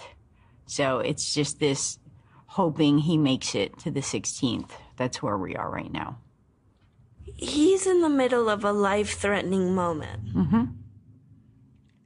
And he's got to wait for 11 more days. Yep. And he's lucky he only has to wait 11 more days because there's a lot of people that don't even have that bed date. I'll talk to Kathy. Let's get you in treatment. I have to do it like a minute at a time. I have to do whatever I do to get high. I have to do that to be sober. But more than anything, I don't want to go another day living like this. They are going to purchase the bus ticket at the Greyhound. Johnny was finally offered a spot in a rehab center 4 hours by bus from Seattle. So are you ready for this? Yeah. Yeah? Yeah. Feeling good about it? I'm more than ready. I wish it was today. I know. Hang in there, okay? Okay, thank 5 days and a wake up. Yeah. Right? Yeah. Okay. Was that a smile? Yeah. It's really nice to see you smiling. I'll smile more. So okay. Thank you, Michael. You're welcome, Johnny. Get something to eat, okay? All right.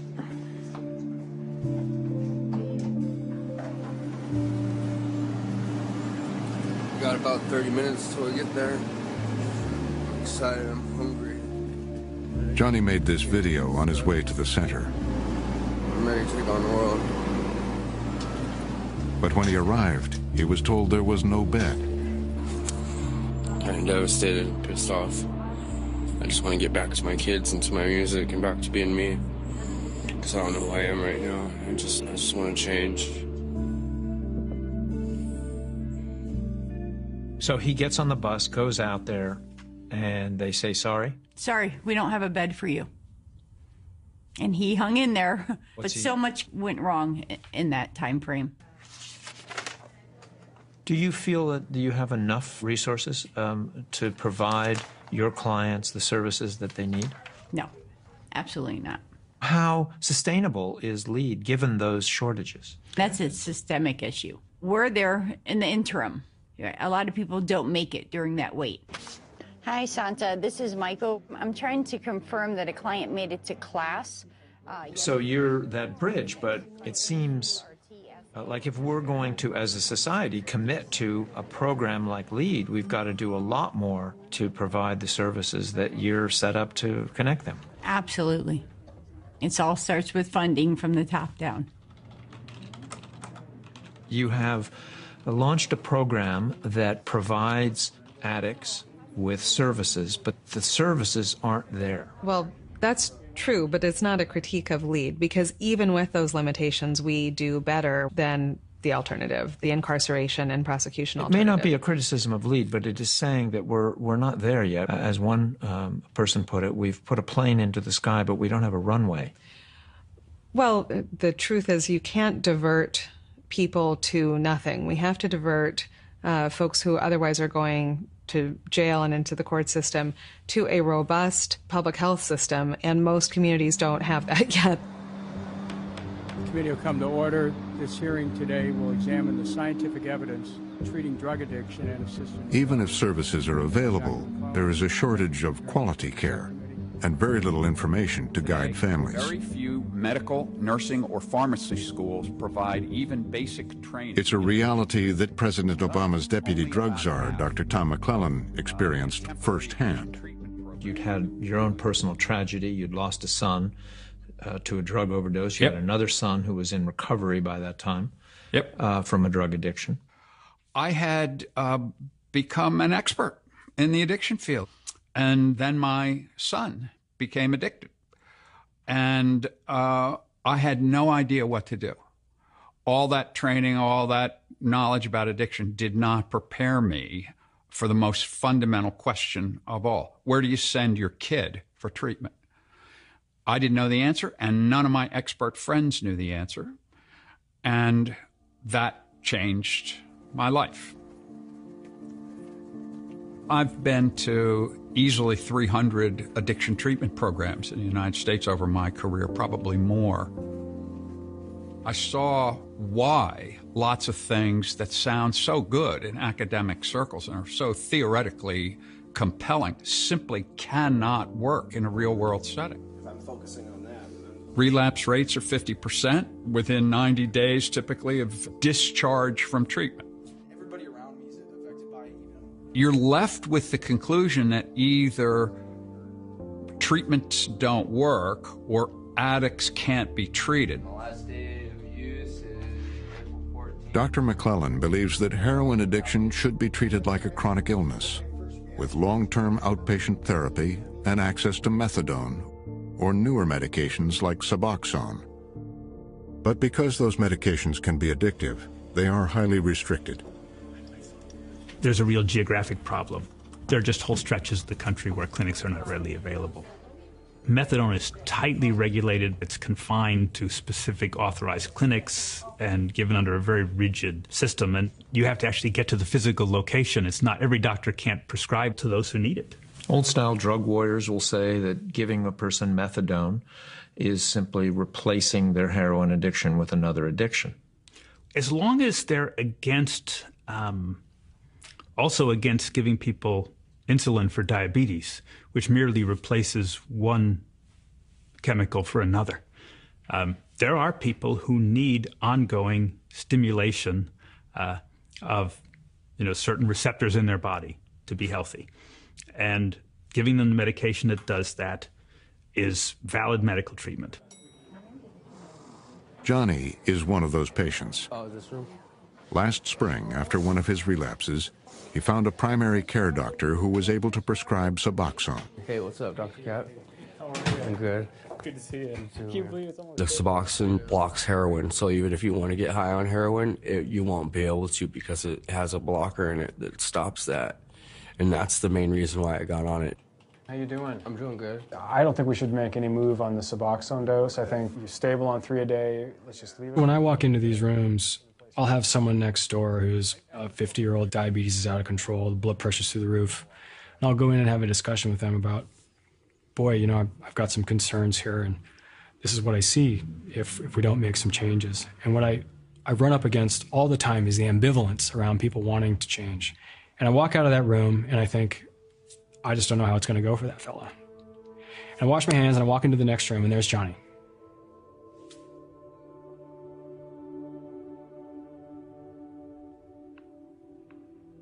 And he wants to change. I got all the time in the world for that. Because that takes real steel. Here's the new medicine. And there's not anything he wouldn't do to get better. Daily for 2 weeks and then 2 caps daily. Okay. Suboxone is significantly more expensive than methadone, and it's also considered more effective. But Dr. Kapp can only prescribe it to 100 patients per year. I can only prescribe so much Suboxone. I'm limited by the federal government on how many people that I can follow at any given time. Why? It's a good question. I think that the DEA wanting to keep a very close eye on prescribers to make sure that prescribers don't turn into pill mills where medicine's not being used appropriately. But let me understand this. We've had doctors and pharmaceutical companies promoting OxyContin, and doctors have been freely prescribing OxyContin without any limitation on how much they can prescribe. The irony is not lost on me. I can prescribe enough OxyContin to put half of the city to sleep. Wait a minute. You can prescribe as much OxyContin as you want, but you're limited by the DEA on how much Suboxone you can prescribe. Right. That's the current state of affairs. Johnny credits the drug for helping him in his recovery. Right here it says, "Hey Johnny, you've been clean and sober since July 23rd, 2015. Day by day, that's 90 days. Hour by hour, that's 2,173 hours. 130,412 minutes. 7,824,729 seconds. Yeah. I did all of that 1 second, 1 minute, 1 hour at a time." Last August, Johnny finally moved into his own room in clean and sober housing, paid for by LEAD. I definitely wouldn't have had this if I was still on drugs. Not much, but it's money. And that's my son Johnny and my daughter Liana. And this is right when I first started to use drugs. Kind of sucks. Actually, it sucks a lot. Because there's 2 kids out there that probably wonder if I love them or not. I wonder if they love me or not. I've been carrying this around for 3 years. I bought this for my son's 3rd birthday, and I never got to see him for that. So I've been hoping that I could give this to him sometime. But he's 6 now. He's probably not going to think it's very cool. But I've been saving it for him. Yeah. I just have a higher quality of life right now. Even though I'm nowhere where I want to be, I'm still at the bottom. I'm a couple steps below the bottom. I'm just trying to be a normal person and reintegrate myself back into society. And it's hard because I'm adjusting. I want to get back to my kids.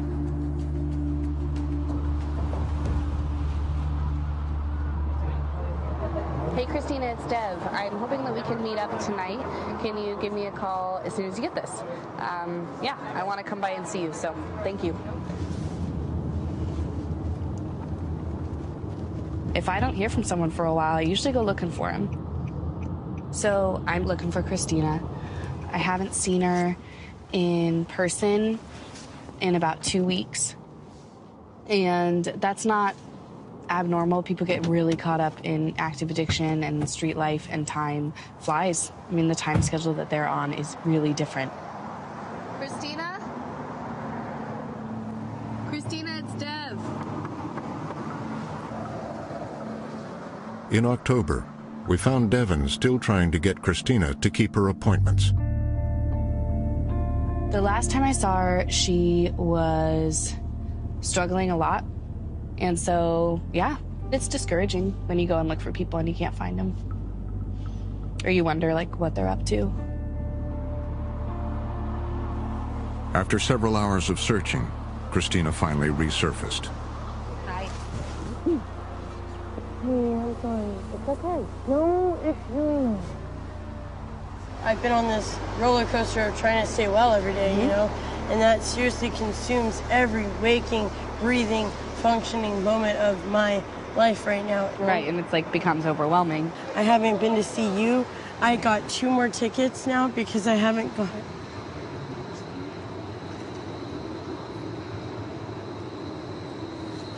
So it's like totally consuming. And it's really cold outside. You've been sleeping out here? Yeah. It's pouring rain every day outside, and it's freezing cold, and I'm sleeping on the sidewalk, and I don't have any money, and I'm like dope sick every day, and I have like no way of getting well, and it's kind of like a point in my addiction where that's like a repetitive thing every day. And when's the last time you stayed with your dad? Several weeks. Okay. I don't want to completely cut her off, and that's just really hard to do week after week, month after month, year after year. Can I request for you to hit me up a little bit more? How often? Like, whenever you think about me. You know, if somebody came up to me and said, this is what works, this is the way you need to do it, then I would do that. But right now, there are people that are chipping away at the corners of it, trying to do something, but there's no tool for us. Thank you. Thank you. I love you. Thank you so much.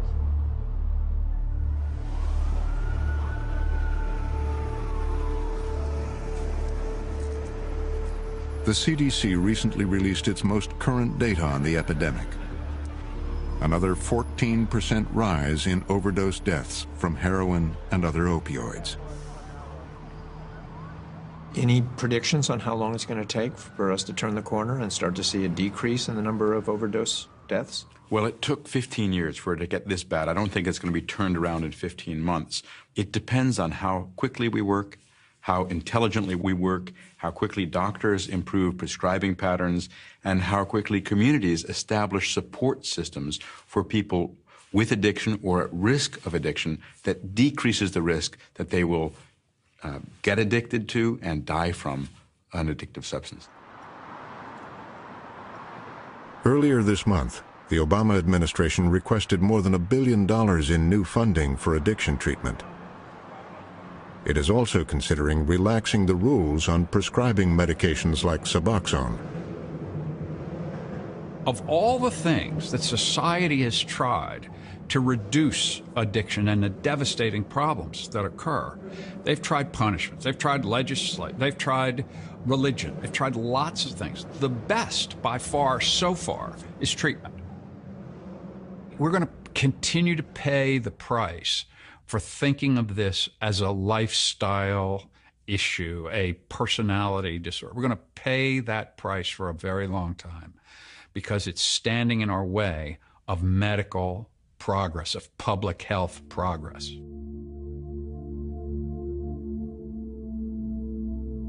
This month, Carrie was set to graduate from drug court. She had completed all the requirements while dealing with the terminal illness of her partner of 10 years. But just days before her graduation, her weekly drug test came up positive for opioids. Her graduation was postponed until June. As for Johnny, a few weeks ago he got into trouble. He overdosed on synthetic marijuana and ended up in the hospital. He was kicked out of clean and sober housing, but he is still enrolled in LEAD. In December, Christina was hospitalized with a heart and lung infection, a result of her intravenous drug use. After several weeks in an intensive care unit, she decided it was finally time to quit. I really don't want to use again. When you're on heroin, you're just always sick, and if you're sick, you can't do anything. Methadone gives us the power to be able to, like, live. Christina, and 50 milligrams. She is dosing 7 times a week. Here's your medication. Thank you. The hospital found her a spot in transitional housing, where she is staying while she continues to recover. I've managed to make it out of the hospital and stay here and not use yet. I think what sealed the deal for good was the hospital stay. Yeah, for sure. I had 2 lung surgeries back to back, so I was like, it was really bad time. But the temptation to use is always there. Now that I'm clean, I try to spend most of my time away from here because I'm so fragile right now. It's that addict brain and my actual brain, just tug of war. But right now my clear-headedness is overtaking the addict brain a little bit more because I've seemed to stay clean for this much time, right? So Devin and I were talking about getting into housing, like me saving up for my own place, like me getting into Oxford. For now, her father drives her to the methadone clinic. It's gonna help me stay clean, and so it feels really good to make my dad smile, make my dad happy. Yeah, it feels good. I'm like really hopeful, but I'm trying not to get my Because I failed expectations up too high. Yeah, I'd rather. I know. I'm sorry. It's okay. It's water under the bridge now. And someday we'll look back at this as, you know, this thing we can talk about in retrospect. We'll see. One day at a time.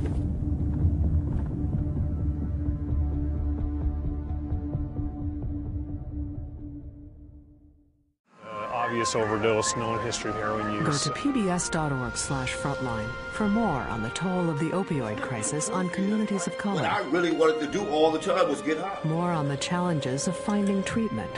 And more from former Attorney General Eric Holder. Coming up with public health responses to it. Then share your stories about addiction. Connect to the Frontline community on Facebook and Twitter. And sign up for our newsletter at pbs.org/frontline. Next time on Frontline. My dad got laid off. It's tough because my mom and dad are poor. I live in a shelter. I wish I never lived here. My mom kind of made a wrong turn. I'm hungry. I know, so am I. I think when I get older, things are going to get harder than they are now. People don't realize what they have until it's gone.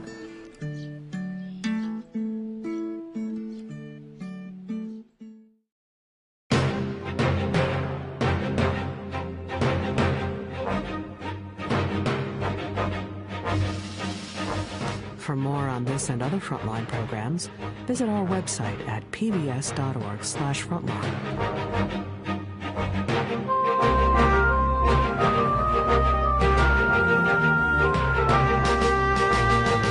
Frontline's Chasing Heroin is available on DVD.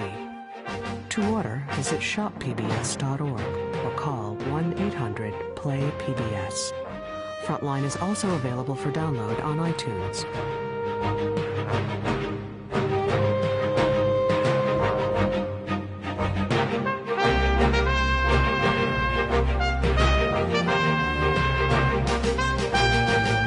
Instructor that had her for a while named her the Rocket.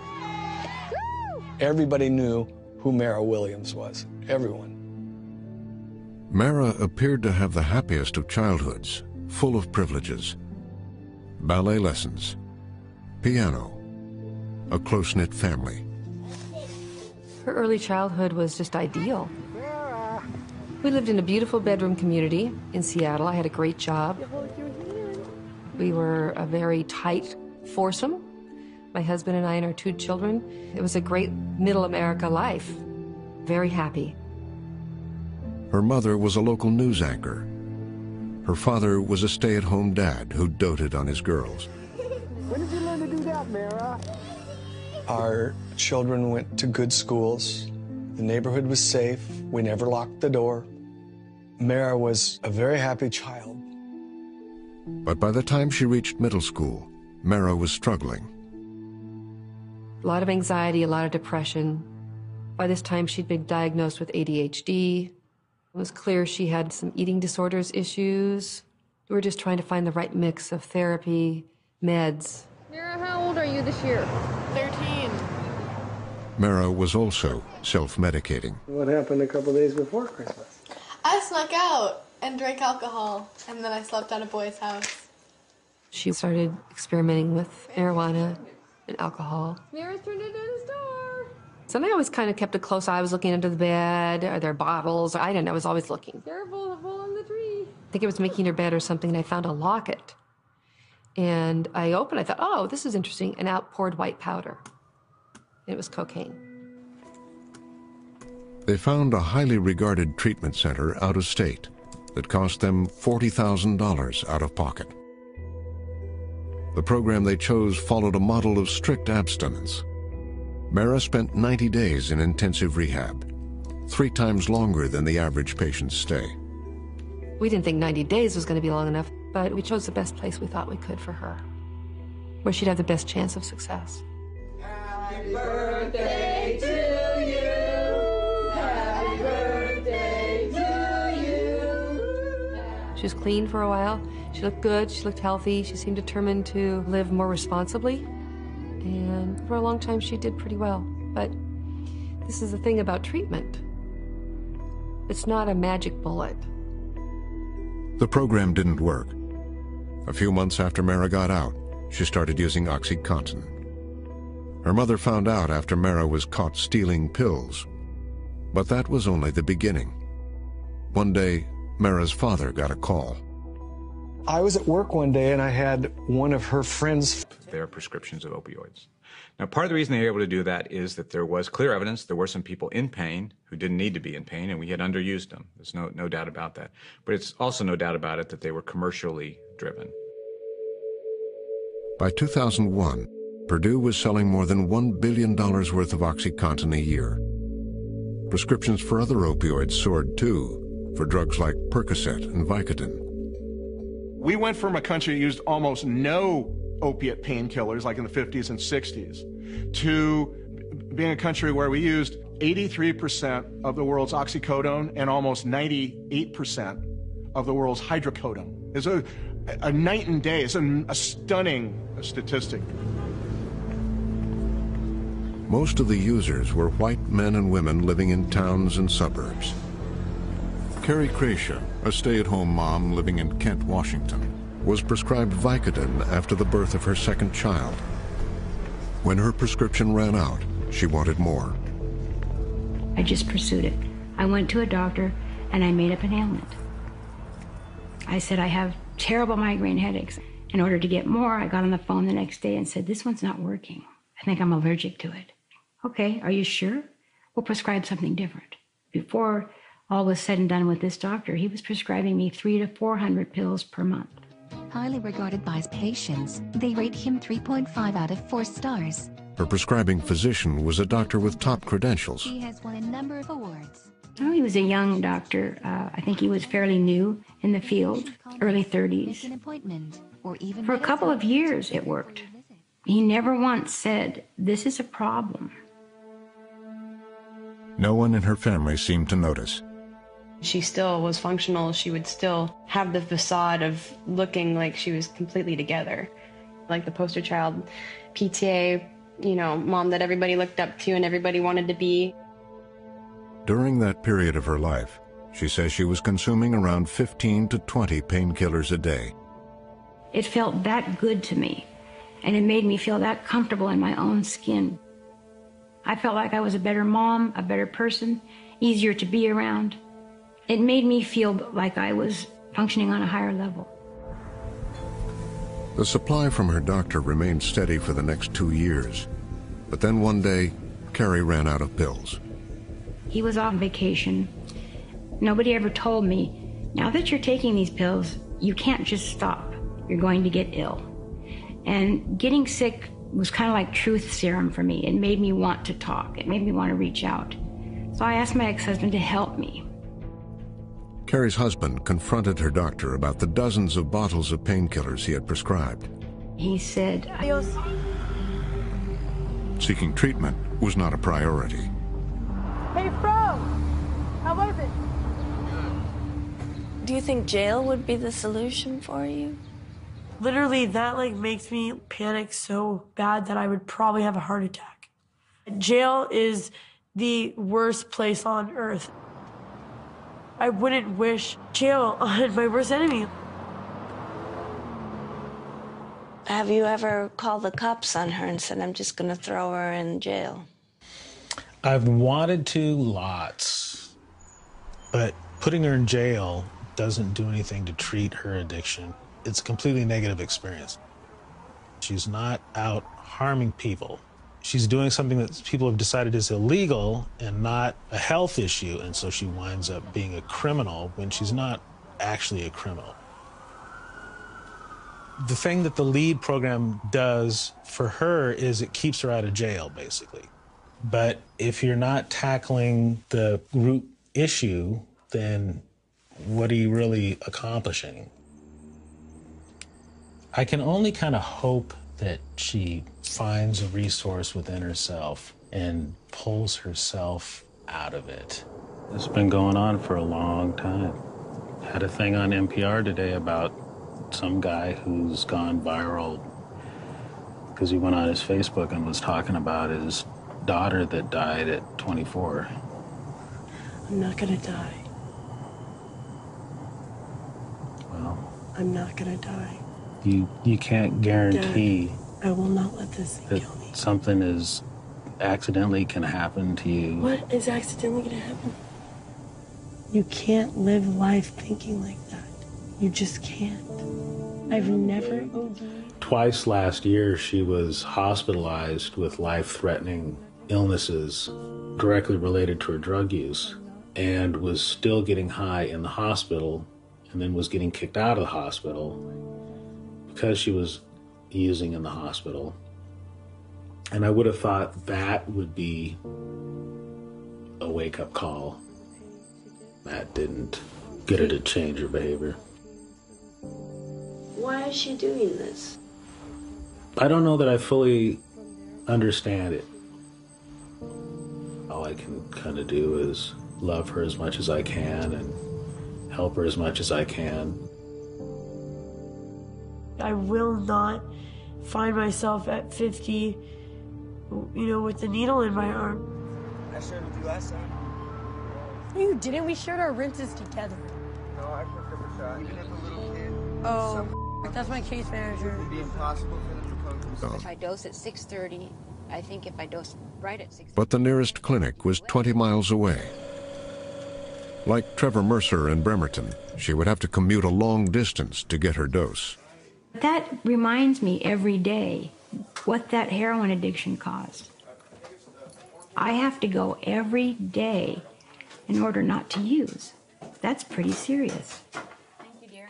And that's a message to me every morning that because of the life that you led, because of your addiction, this is what you have to do. And I never forget. So yeah, Halloween is coming up and that is difficult and it's going to be a lot of triggers because I've always used and got messed up on Halloween. So what we're planning on doing, we're going to have a group of friends that are we're all in treatment and stuff, and we're just going to hang out at our... The court mandated that Carrie attend sober support meetings 3 times a week. Because depression can make you want to use too, so I'm just saying... I don't get to where I want to use. My sobriety is too important to me. I was a complete addict piece of for a decade and a half. And, I got 14 months clean. I don't want to that up and go through that first 14 months again. Why take chances on something when it's I don't think an addict ever gets well. It is a disease. What I really wanted to do all the time was get high. You have to deal with the substance abuse. You have to get treatment. You don't just put it down. If it were that simple, there wouldn't be an addiction problem. Most of my friends were dead, gone, or in jail, and it was just a wake-up call for me, so it was a good reminder where I'm blessed today, and I'm glad where I am today, so it was a good reminder. For 8 months, Carrie remained clean. Her graduation just months away. If you graduate from drug court, the charges are dismissed. And some people think that's odd. I don't. I think if you prove that you no longer want to lead a life of crime, you deserve a second chance.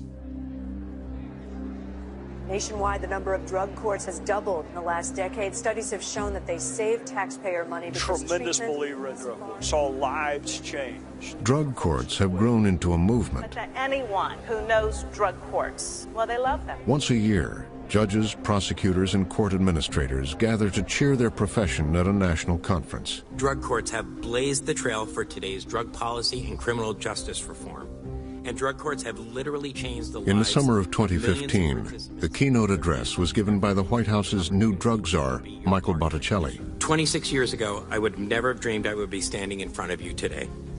And it was a very wise judge who offered me care and compassion, along with accountability that led to my path to recovery. As a result of a drunk driving accident, I was offered a choice by a judge. And I bought this for my son's 3rd birthday, and I never got to see him for that. So I've been hoping that I could give this to him sometime. But he's 6 now, he's probably not going to think it's very cool. But I've been saving it for him. Yeah. I just have a higher quality of life right now. Even though I'm nowhere where I want to be, I'm still at the bottom. I'm a couple steps below the bottom. I'm just trying to be a normal person and reintegrate myself back into society. And it's hard because I'm adjusting. I want to get back to my kids.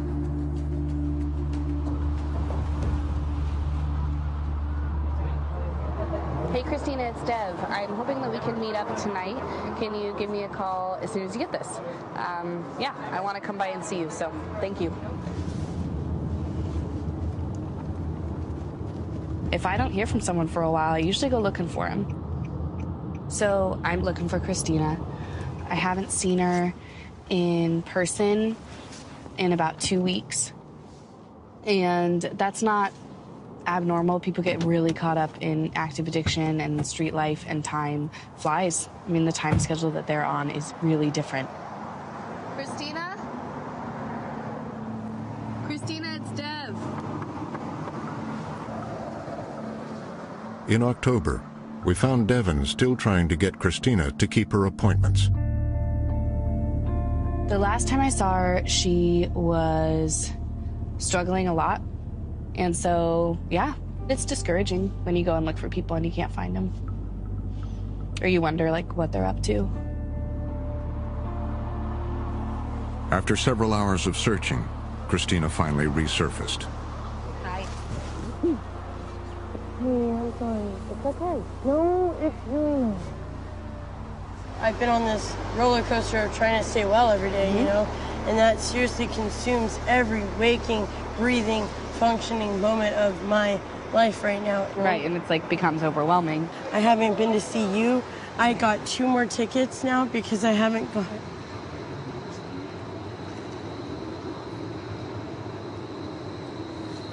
So it's like totally consuming. And it's really cold outside.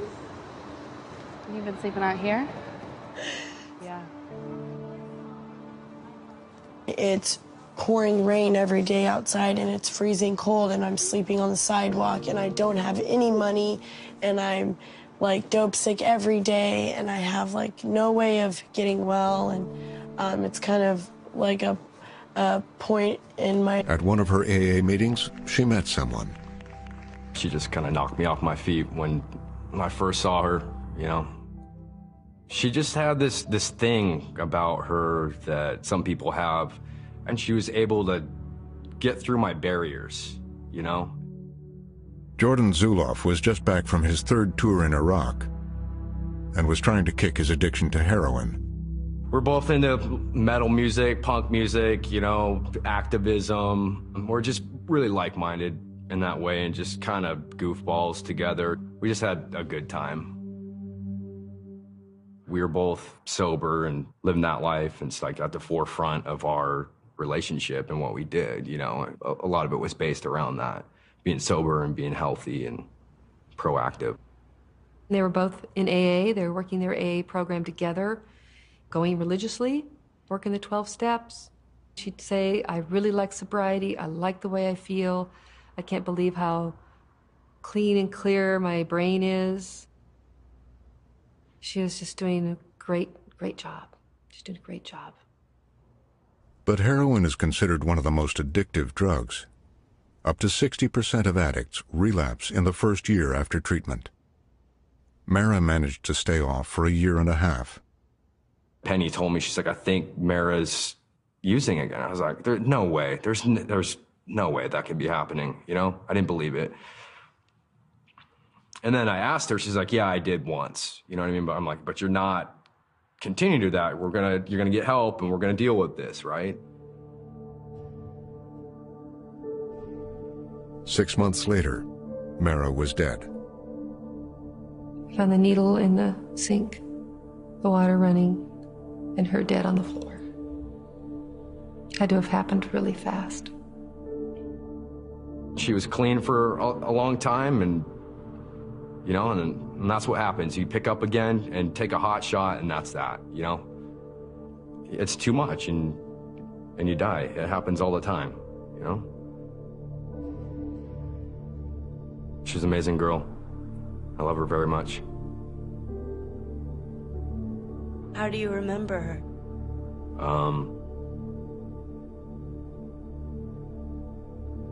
As a big part of my soul and my heart. She's always there, you know? Yeah. And a grenade, you know? She was an explosive person, you know? And Longtime Seattle media figure Penny Legate did everything she could to help her daughter break the grip of heroin. A former local high school football player who became addicted. For its progressive approach to drugs, for embracing legal marijuana, and for exploring new policing models. This particular corner right here is the most prolific drug dealing, drug using, hand-to-hand exchange, drug loitering corner in Seattle. Just open air drug trafficking. You can clean it up and you can go back 20 minutes later and it's filled. It's just quicksand. 4 years ago, in the city's downtown core, Seattle's police department began an experiment which is drawing national attention. We spent a year following cops, counselors, and addicts, seeing how the program works. So do me a favor, while we're in here, just keep your hands out of your pockets, okay? Of course. Okay. It's known as Law Enforcement Assisted Diversion, or LEAD, and it stops just short of decriminalizing drug use. Have you ever heard of the LEAD program? So instead of taking you to jail today for drug possession, we're going to help you out. You don't have a violent history, so you're a perfect candidate for the program. So normally we arrest a person, we put him in jail. With LEAD, we stop them from what they're doing. We take the drugs away from them. We take the syringes or the crack pipe away from them. The crack cocaine's inside a foil that's in there. A LEAD counselor is contacted at that time, and we take the person back to the LEAD counselor. Everybody who you find is shooting up heroin, you put in the LEAD program? Nope. So how does it work? So we have the discretion. We're police officers. If that person's committing a violation or a crime, we can arrest them and put them in jail right now. But the program, the philosophy behind the program is treatment and assistance on demand and no incarceration. Are you interested in medical detox and going to treatment? Are you interested in a methadone or Suboxone program? Like, what do you think would help you? In addition to enrolling new participants, they go out looking for clients they've already enlisted to see how they're doing. There are now over 300 addicts in the program. Are we looking for Wade? Yes. Okay. So I have a couple people down here. Michael Kowalczyk is in charge of outreach for LEAD. That is Felicia. She was just in the office. She's Christine's client. Oh. She went to treatment. Yes. I used to be a wine salesman, and I got into some issues myself with drugs and alcohol and being arrested, and I got an opportunity to turn my life around. I've been to jail. I've looked at the police and not had a good relationship, and I've done drugs, and I get how that works. Okay, so good. And I think that my personal experiences helped me with this job. I can relate to the clients. So if you see him, like, tell him Michael would really love to see you. I got your number, look. In Kitsap County.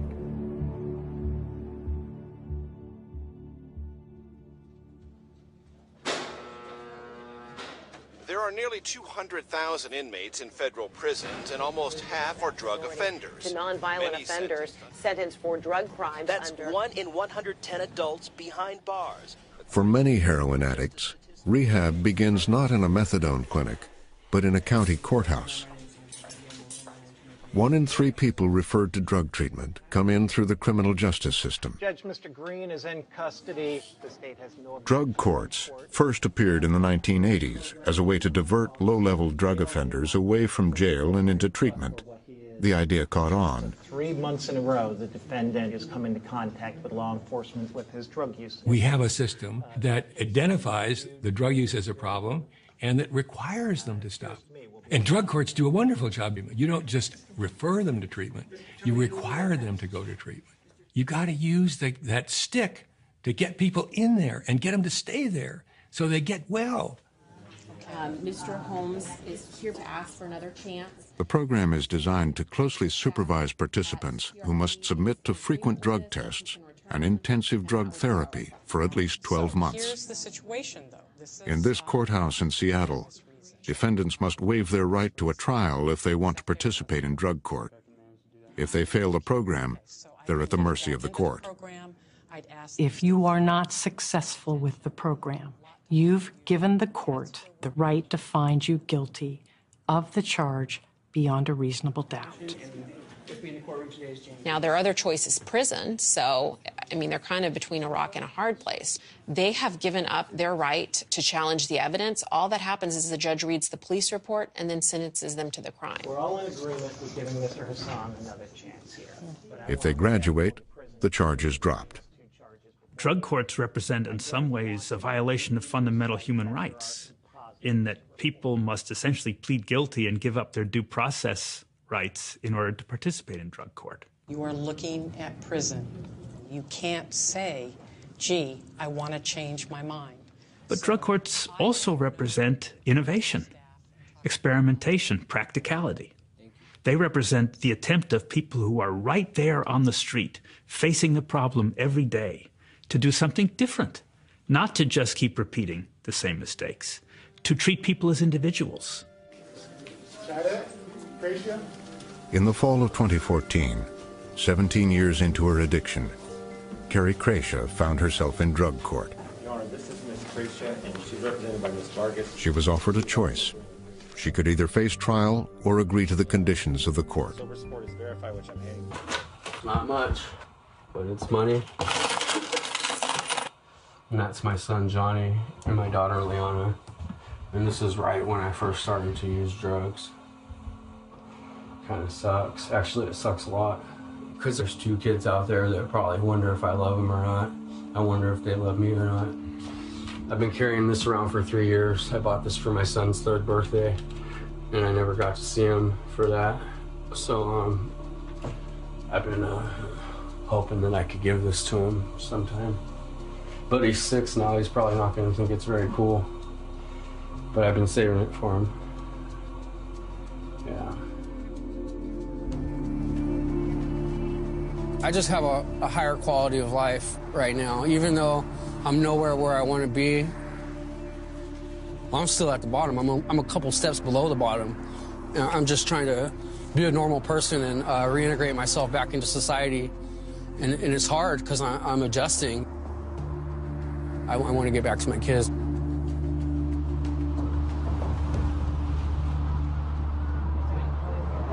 Hey, Christina, it's Dev. I'm hoping that we can meet up tonight. Can you give me a call as soon as you get this? Yeah, I want to come by and see you, so thank you. If I don't hear from someone for a while, I usually go looking for him. So I'm looking for Christina. I haven't seen her in person in about 2 weeks. And that's not abnormal. People get really caught up in active addiction and street life, and time flies. I mean, the time schedule that they're on is really different. Christina? Christina, it's Dev. In October, we found Devon still trying to get Christina to keep her appointments.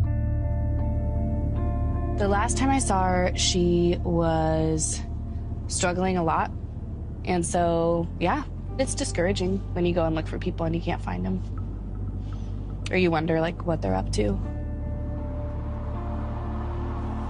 After several hours of searching, Christina finally resurfaced. Hi. Hey, I'm sorry. It's okay. No issues.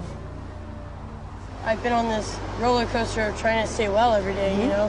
And that seriously consumes every waking, breathing, functioning moment of my life right now. Right, and it's like becomes overwhelming. I haven't been to see you. I got 2 more tickets now because I haven't gone.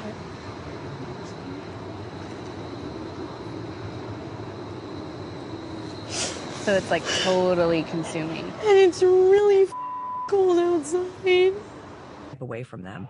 Hey, crack cocaine's inside a foil that's in there. A lead counselor is contacted at that time, and we take the person back to the lead counselor. Everybody who you find is shooting up heroin, you put in the lead program? Nope. So how does it work? So we have the discretion. We're police officers. If that person's committing a violation or a crime, we can arrest them and put them in jail right now. But the program, the philosophy behind the program is treatment and assistance on demand and no incarceration. Are you interested in medical detox and going to treatment? Are you interested in a methadone or Suboxone program? Like, what do you think would help you? In addition to enrolling new participants, they go out looking for clients they've already enlisted to see how they're doing. There are now over 300 addicts in the program. Are we looking for Wade? Yes. Okay. So I have a couple people down here. Michael Kowalczyk is in charge of outreach for LEAD. That is Felicia. She was just in the office. She's Christine's client. Oh. She went to treatment. Yes. I used to be a wine salesman, and I got into some issues myself with drugs and alcohol and being arrested, and I got an opportunity to turn my life around. I've been to jail. I've looked at the police and not had a good relationship, and I've done drugs, and I get how that works. Okay, so good. And I think that my personal experiences help me with this job. I can relate to the clients. So if you see him, like, tell him Michael would really love to see you. I got your number, look. How'd you get my number on your head? Off my wall. You're awesome. Her immediate goal is not to stop her clients from using drugs, but to limit the harmful behavior brought on by their addiction. The harm reduction model is people are going to use drugs. Let's make it safe for them to use drugs until they're ready to do something different. You stay out here, man. I thought you'd be done by your birthday. It's really that simple, and that means if somebody is shooting heroin every day when we meet them, that's okay. Not everybody is ready at that moment to change their life. Michael wants to talk to you. Yes, stop him. While LEAD doesn't penalize clients who continue to use, Michael does offer incentives to steer them towards treatment. I talked to Lisa about your housing. They're willing to put you on a 30-day contract. You're going to have a curfew. You're going to have to go to meetings every day for 30 days. Okay, cool. Can you do that? I can do that. Okay. I can do that. Why are you still down here right now? That makes me a little concerned. I just left the welfare office early. I just left the lead program today. So you know I know what you look like loaded, right? Oh, no. Okay, so if you're home by 9, she'll work out your housing. We had a lot of drug-addicted people that were just kind of hanging out. There were taxis coming from all over the region at the taxpayers' expense. It was absolutely shocking. Good evening, City Council. Good evening, Mayor Land. When the City Council held hearings to discuss the matter, dozens of people came to express one idea: not in my I come backyard. before you tonight to stand strongly opposed for this methadone clinic coming My in. main concern is the safety. Loitering, theft, vehicle prowl, They came to all the council meetings, and they said, not in my backyard, but this is the worst place that you could ever have a methadone clinic. I don't lack empathy for people that need treatment, but I am concerned about the impact. Bars on my windows and more security. Fear trumps science most of the time. A lot of overdoses from methadone clinics. And in it's the area. easy to be scientific, but when you're scared, how easy is it really to listen to that science? Good evening. Welcome to the Bremerton City Council meeting for Wednesday. And it went on for months. Even the location in Bremerton's red light district was not acceptable to the community. I would not put it in the middle of a problem area where you have easy access to drugs, prostitution, bars. I thought it was kind of funny because we're talking about a block with sex shops, porno theaters, you know, late night bars. That's the neighborhood that the Charleston is. But I also wanted to say that, you know, I'm a human and I'm normal enough. I have a family. I do probably the same stuff they do. Do you have any more comments? Anybody really feels... Trevor Mercer felt compelled to testify. Hi, my name's Trevor Mercer. Ever since I've been on methadone, I've come farther in life. I own my own home. I raised my son. I don't have any issues anymore as far as going backwards. Methadone treatment is what helped. Thank you. Thank you, Mr. Mercer. But the loudest voice against the clinic was having second thoughts by the time he testified. When the thing hit the front paper, I was upset. And admittedly now I didn't understand the whole issue. And I think we've all... Robert Parker was dealing with a crisis in his own home. His son was slipping into drug addiction. It tore through our family. You know, the first few times we went running down to the jail, paid whatever the bail was, but it got worse. And he slid down further, and finally, when we wouldn't bail him out anymore, we lost him. He quit communicating with us completely. I was extremely conflicted about the clinic. I had Had gone to heroin. So when we talked to her about it, she didn't deny it. She goes, I'm in trouble. I need help. She says, can I go to detox tonight? After another 30 days in rehab, Mara came out finally ready to embrace sobriety. She went to AA meetings regularly, worked hard at school, and delighted her family when she finally graduated from high school. I'm Mara, and first off, I gotta thank you guys. I definitely wouldn't be here without you. You guys gave me a fourth chance, and I'm really, really incredibly grateful to you guys. Thank you. And my beautiful family, look at all of them hanging out, and I love you guys. Thanks for showing up, guys. I'm sorry about all the crap I've been through. At one of her AA meetings, she met someone. She just kind of knocked me off my feet when I first saw her, you know. She just had this thing about her that some people have, and she was able to get through my barriers, you know. Jordan Zuloff was just back from his third tour in Iraq and was trying to kick his addiction to heroin. We're both into metal music, punk music, you know, activism. We're just really like-minded in that way and just kind of goofballs together. We just had a good time. We were both sober and living that life, and it's like at the forefront of our relationship and what we did, you know. A lot of it was based around that, being sober and being healthy and proactive. They were both in AA. They were working their AA program together, going religiously, working the 12 steps. She'd say, I really like sobriety. I like the way I feel. I can't believe how clean and clear my brain is. She was just doing a great job. She's doing a great job. But heroin is considered one of the most addictive drugs. Up to 60% of addicts relapse in the first year after treatment. Mara managed to stay off for a year and a half. Penny told me, she's like, I think Mara's using again. I was like, there's no way. There's no way that could be happening, you know? I didn't believe it. And then I asked her, she's like, yeah, I did once. You know what I mean? But I'm like, but you're not continuing to do that. You're gonna get help and we're gonna deal with this, right? 6 months later, Mara was dead.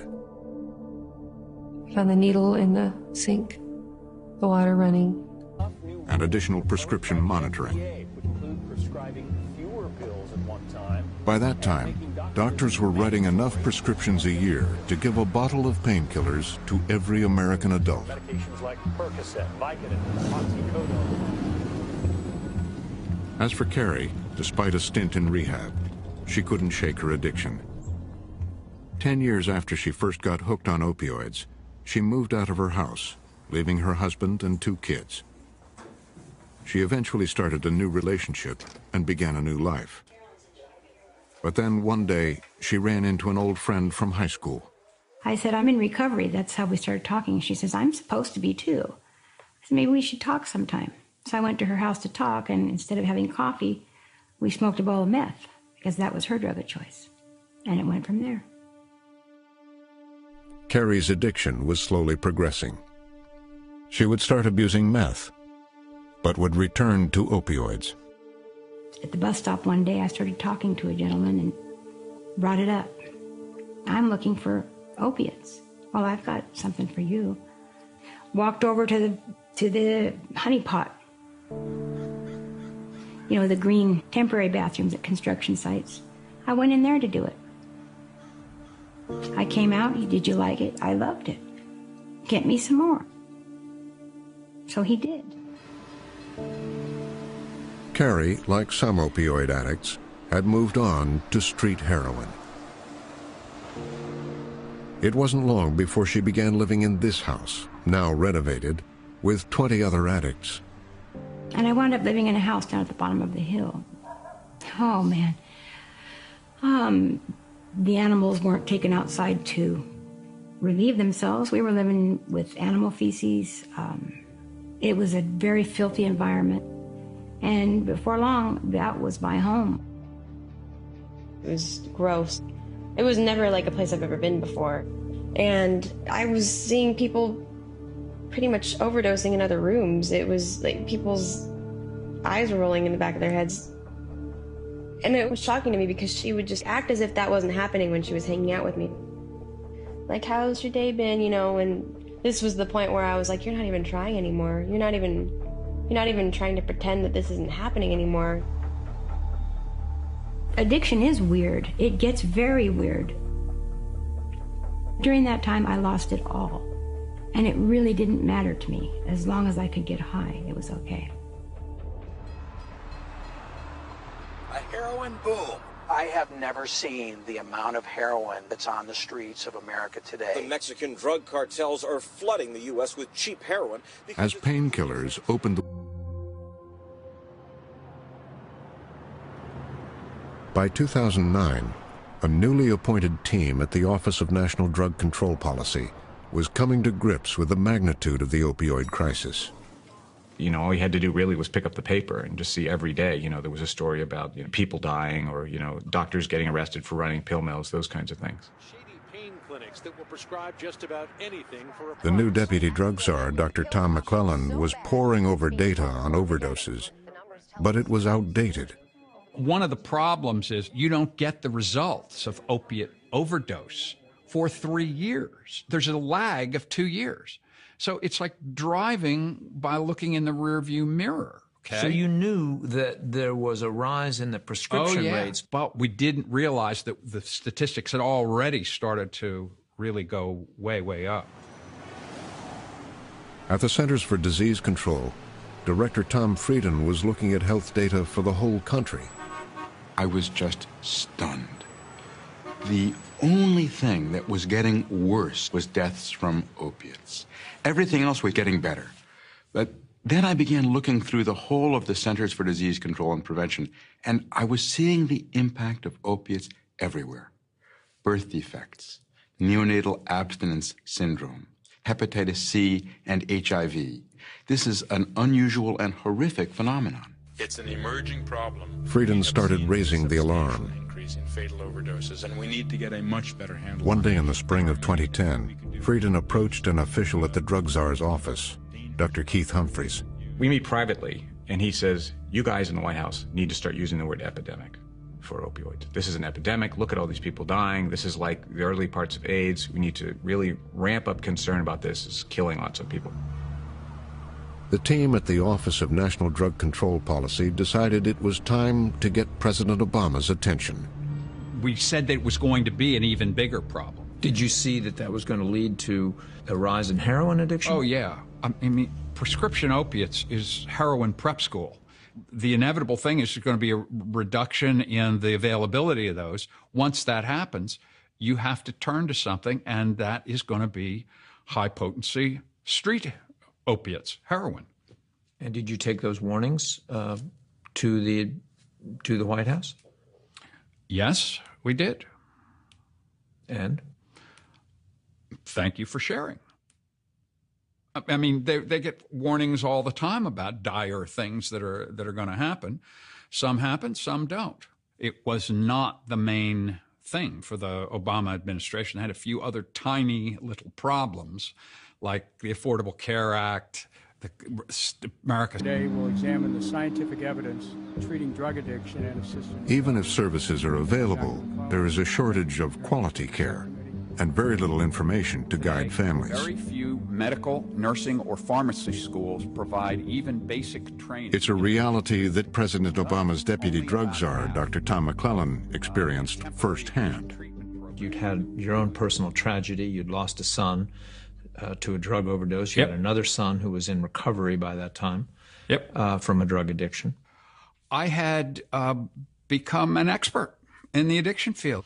And then my son became addicted. And I had no idea what to do. All that training, all that knowledge about addiction did not prepare me for the most fundamental question of all. Where do you send your kid for treatment? I didn't know the answer, and none of my expert friends knew the answer. And that changed my life. I've been to easily 300 addiction treatment programs in the United States over my career, probably more. I saw why lots of things that sound so good in academic circles and are so theoretically compelling simply cannot work in a real-world setting. If I'm focusing on that. Relapse rates are 50% within 90 days, typically, of discharge from treatment. You're left with the conclusion that either treatments don't work or addicts can't be treated. Dr. McClellan believes that heroin addiction should be treated like a chronic illness, with long-term outpatient therapy and access to methadone or newer medications like Suboxone. But because those medications can be addictive, they are highly restricted. There's a real geographic problem. There are just whole stretches of the country where clinics are not readily available. Methadone is tightly regulated. It's confined to specific authorized clinics and given under a very rigid system. And you have to actually get to the physical location. It's not every doctor can't prescribe to those who need it. Old-style drug warriors will say that giving a person methadone is simply replacing their heroin addiction with another addiction. As long as they're against also against giving people insulin for diabetes, which merely replaces one chemical for another. There are people who need ongoing stimulation of certain receptors in their body to be healthy. And giving them the medication that does that is valid medical treatment. Johnny is one of those patients. I said, I'm in recovery. That's how we started talking. She says, I'm supposed to be too. I said, maybe we should talk sometime. So I went to her house to talk, and instead of having coffee, we smoked a bowl of meth, because that was her drug of choice. And it went from there. Carrie's addiction was slowly progressing. She would start abusing meth, but would return to opioids. At the bus stop one day, I started talking to a gentleman and brought it up. I'm looking for opiates. Well, I've got something for you. Walked over to the honey pot. You know, the green temporary bathrooms at construction sites. I went in there to do it. I came out, did you like it? I loved it. Get me some more. So he did. Carrie, like some opioid addicts, had moved on to street heroin. It wasn't long before she began living in this house, now renovated, with 20 other addicts. And I wound up living in a house down at the bottom of the hill. Oh, man. The animals weren't taken outside to relieve themselves. We were living with animal feces. It was a very filthy environment. And before long, that was my home. It was gross. It was never like a place I've ever been before. And I was seeing people pretty much overdosing in other rooms. It was like people's eyes were rolling in the back of their heads. And it was shocking to me because she would just act as if that wasn't happening when she was hanging out with me. Like, how's your day been, you know? And this was the point where I was like, you're not even trying anymore. You're not even trying to pretend that this isn't happening anymore. Addiction is weird. It gets very weird. During that time, I lost it all. And it really didn't matter to me. As long as I could get high, it was okay. A heroin boom. I have never seen the amount of heroin that's on the streets of America today. The Mexican drug cartels are flooding the U.S. with cheap heroin.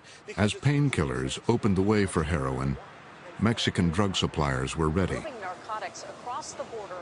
They would take the epidemic to a whole new level, bringing cheap and highly addictive heroin to towns and suburbs across America.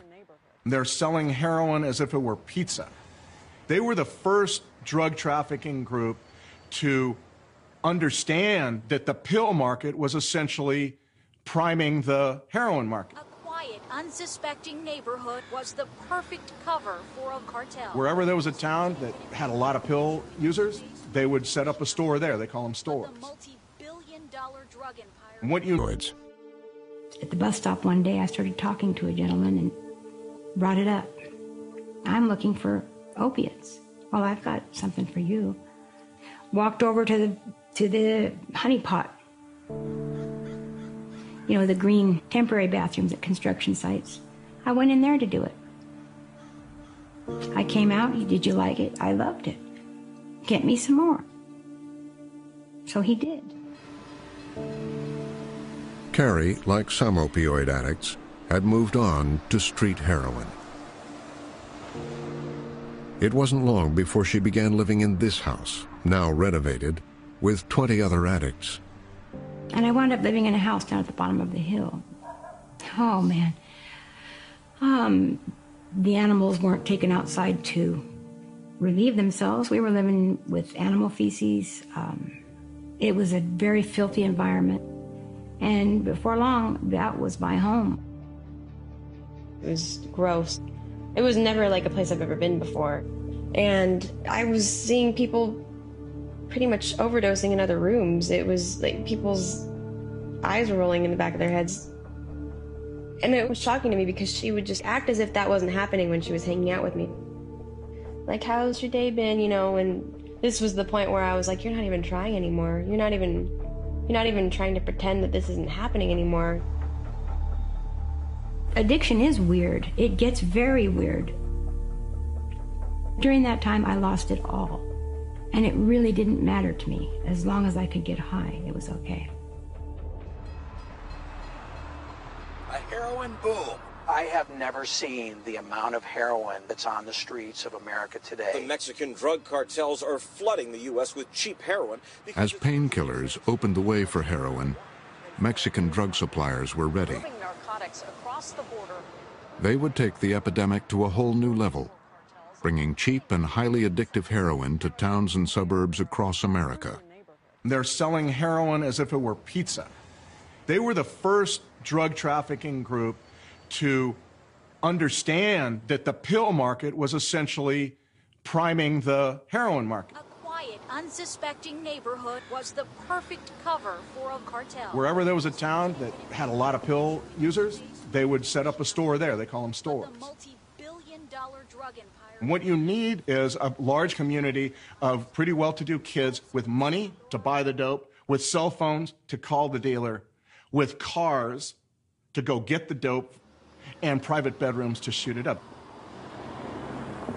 Teenagers in middle-class and wealthy suburbs now had easy access to black tar heroin. Goes right back to using. See this? That right there, that's $350 worth. Yep. This is some A1 stuff right here. This will make a lot of people OD. All right, I need a cookie. Drug court stood alone for 20 years as our one answer, but it really doesn't answer the question of people who are so addicted, who are homeless and who are mentally ill, who can't keep court appointments, who we know are going to fail drug court. I think a lot of this is about learning the realities of addiction, and we don't have a great understanding of that within the criminal justice system, but we're learning more and more and more about the human physiological reaction to drugs and to drug addiction and what it takes to get somebody to do less harm to themselves. All right, look, I'm going to show you what I got. A large majority of Americans now agree that there has to be a more compassionate way and, at the bare minimum, a more effective way of responding and trying to stop what's happening. Baby. Yeah. Oh my God, good job. And so the question, I think, is what is the alternative? What is the solution that we offer people? What can we do differently from sending people to jail? Another Massachusetts town is trying a new approach to reckoning with its growing problem of drug dealing and addiction. In Indiana, health officials are now offering a needle exchange program. 19 other police departments across the country have also started using a program that will offer rehab instead of prison. Cities all over the country are now starting to embrace public health approaches to the heroin problem. As part of a pilot program, heroin-related Seattle had a head start. Okay, now we're coming up to the major corner here. This is what we call the Blade. The city has long been known for its progressive approach to drugs, for embracing legal marijuana, and for exploring new policing models. This particular corner right here is the most prolific drug dealing, drug using, hand-to-hand exchange, drug loitering corner in Seattle. Just open air drug trafficking. You can clean it up and you can go back 20 minutes later and it's filled. It's just quicksand. 4 years ago, in the city's downtown core, Seattle's police department began an experiment which is drawing national attention. We spent a year following cops, counselors, and addicts, seeing how the program works. So do me a favor, while we're in here, just keep your hands out of your pockets, okay? Okay. It's known as Law Enforcement Assisted Diversion, or LEAD, and it stops just short of decriminalizing drug use. Have you ever heard of the LEAD program? I spent the entire day photographing what was happening. We had a lot of drug-addicted people that were just kind of hanging out. There were taxis coming from all over the region at the taxpayers' expense. It was absolutely shocking.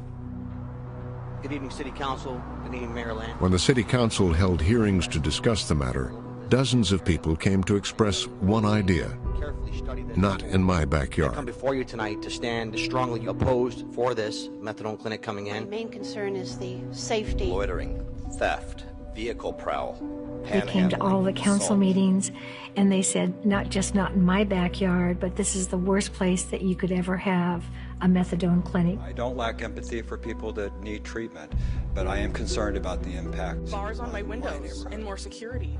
Fear trumps science most of the time. A lot of overdoses from methadone clinics. And it's easy to be scientific, but when you're scared, how easy is it really to listen to that science? Good evening. Welcome to the Bremerton City Council meeting for Wednesday. And it went on for months. Even the location in Bremerton's red light district was not acceptable to the community. I would not put it in the middle of a problem area where you have easy access to drugs, prostitution, bars. I thought it was kind of funny because we're talking about a block with sex shops, porno theaters, you know, late night bars. That's the neighborhood that the Charleston is. But I also wanted to say that, you know, I'm a human and I'm normal enough. I have a family. I do probably the same stuff they do. Do you have any more comments? Anybody really feels... Trevor Mercer felt compelled to testify. Hi, my name's Trevor Mercer. Ever since I've been on methadone, I've come farther in life. I own my own home.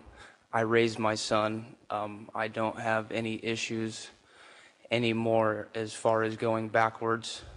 Methadone treatment is what helped. Thank you. Thank you, Mr. Mercer. But the loudest voice against the clinic was having second thoughts by the time he testified. When the thing hit the front paper, I was upset. And admittedly now I didn't understand the whole issue. And I think we've all... Robert Parker was dealing with a crisis in his own home. His son was slipping into drug addiction. It tore through our family. You know, the first few times we went running down to the jail, paid whatever the bail was, but it got worse. And he slid down further, and finally, when we wouldn't bail him out anymore, we lost him. He quit communicating with us completely. Solution for you? Literally, that makes me panic so bad that I would probably have a heart attack. Jail is the worst place on earth. I wouldn't wish jail on my worst enemy. Have you ever called the cops on her and said, I'm just going to throw her in jail? I've wanted to lots, but putting her in jail doesn't do anything to treat her addiction. It's a completely negative experience. She's not out harming people. She's doing something that people have decided is illegal and not a health issue, and so she winds up being a criminal when she's not actually a criminal. The thing that the LEAD program does for her is it keeps her out of jail, basically. But if you're not tackling the root issue, then what are you really accomplishing? I can only kind of hope that she finds a resource within herself and pulls herself out of it. It's been going on for a long time. Had a thing on NPR today about some guy who's gone viral because he went on his Facebook and was talking about his daughter that died at 24. I'm not gonna die. Well, I'm not gonna die. You can't guarantee Dad, I will not let this thing that kill me. something is accidentally can happen to you. What is accidentally gonna happen? You can't live life thinking like that. You just can't. I've never OD'd. Twice last year, she was hospitalized with life-threatening illnesses directly related to her drug use and was still getting high in the hospital and then was getting kicked out of the hospital because she was using in the hospital. And I would have thought that would be a wake-up call. That didn't get her to change her behavior. Why is she doing this? I don't know that I fully understand it. All I can kind of do is love her as much as I can and help her as much as I can. I will not find myself at 50, with the needle in my arm. I shared with you last time. No, you didn't. We shared our rinses together. No, I picked up a shot. Even if a little kid... Oh, that's my case manager. It would be impossible for them to coach themselves. I can't answer that right now. I know everybody thinks they're special. I know everybody thinks they're different. And maybe it's just a lie that I have to tell myself. just to make myself way, and at the bare minimum, a more effective way of responding and trying to stop what's happening. Baby. Yeah. Oh my God, good job. And so the question, I think, is what is the alternative? What is the solution that we offer people? What can we do differently from sending people to jail? Another Massachusetts town is trying a new approach to reckoning with its growing problem of drug dealing and addiction. In Indiana, health officials are now offering a needle exchange program. 19 other police departments across the country have also started using program that will offer rehab instead of prison. Cities all over the country are now starting to embrace public health approaches to the heroin problem. As part of a pilot program, heroin-related Seattle had a head start. Okay, now we're coming up to the major corner here. This is what we call the Blade. The city has long been known for its progressive approach to drugs, for embracing legal marijuana, and for exploring new policing models. This particular corner right here is the most prolific drug dealing, drug using, hand-to-hand exchange, drug loitering corner in Seattle.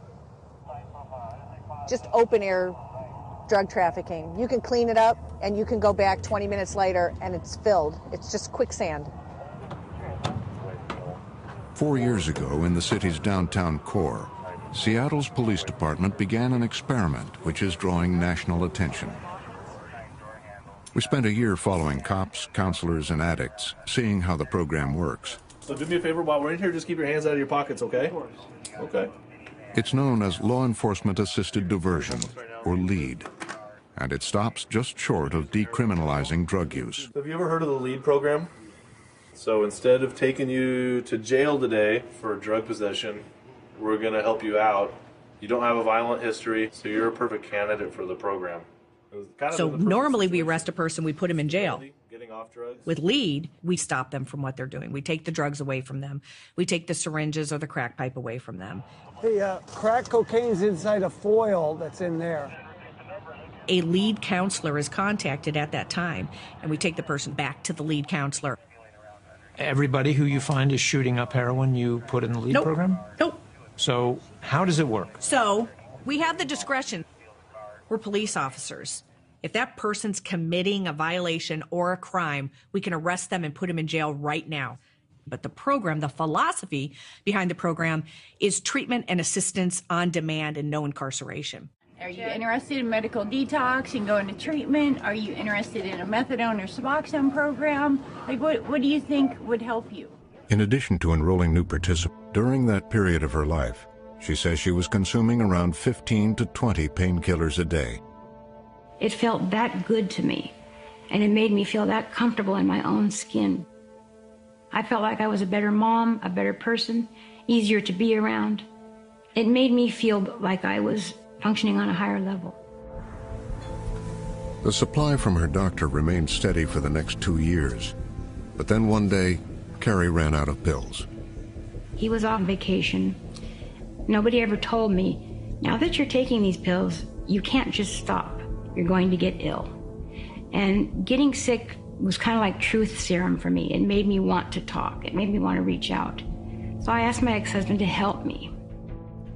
Carrie's husband confronted her doctor about the dozens of bottles of painkillers he had prescribed. He said, I thought she was smarter than that. You're going to have to wean her. He scolded me. I left there feeling rather shamed and like I had done him wrong. Carrie promised to stop, to go cold turkey, but she couldn't. I began seeking pills in various ways, and it started with going through people's medicine cabinets, the neighbors, people from church, family members, grandparents. I even went to real estate open houses and then asked to use the bathroom to obtain pills. If you are calling to refill a prescription and know your prescription number. And to call in refills on these medications, calling these automated lines at Walgreens, posing as the nurse from this doctor's office, please refill this, go through the drive-thru and pick it up. I'm so-and-so's daughter or friend and she's sick, I have to pick up her script. No questions asked. After 2 years of stealing other people's prescriptions, One morning, she ran into trouble at Walgreens. I went to the drive-up window, and the pharmacist said, "This isn't your script. We called the doctor. This is fraudulent." He called the police. They came to the house. "You have small children here? Well, put them on the computer downstairs. We're not going to arrest you if you'll go and turn yourself in." So my neighbor and friend drove me down to the police station, and that became a deferred prosecution. And as a result of that, I went into inpatient treatment. More and more Americans are ending up in the hospital after overdosing on prescription drugs. It was a time when the country was waking up to the opioid crisis. A national epidemic of pill popping so bad it's being called Pharmageddon. The numbers OxyContin was once marketed as something of a wonder drug, one that could stop pain without getting patients addicted. As it turns out, that was a lie, and a deliberate one. In 2007, after a 4-year investigation by federal prosecutors, into the majority community, the nation pays a greater amount of attention than when it is confined to minority communities. And so, yeah, there's an element of truth. There's an element of truth to that. One community hit hard by this new heroin epidemic gripping the nation is a short ferry ride from Seattle. Bremerton. It's the kind of place where the epidemic took hold early on. A working-class town, home to 40,000 residents, a Navy shipyard, and a mayor who decided to try a different approach to the epidemic. Make sure it doesn't become an eyesore. It all began when Mayor Patty Lent received some alarming news. The town's bathrooms were clogging up with used needles. We had to install sharps containers at all of our public buildings. We're trying to keep those syringes from getting into our parks, on our streets, and in our landfill. It was like a wave of heroin.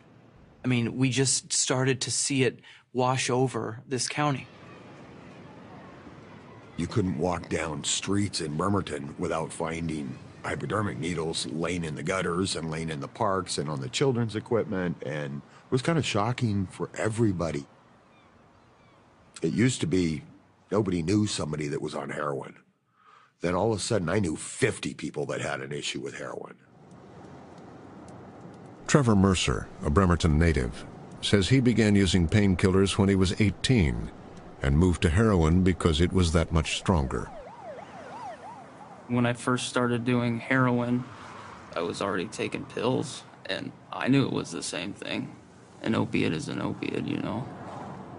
I was just smoking it at first. It wasn't until I injected it that I realized why heroin is better than taking a pill.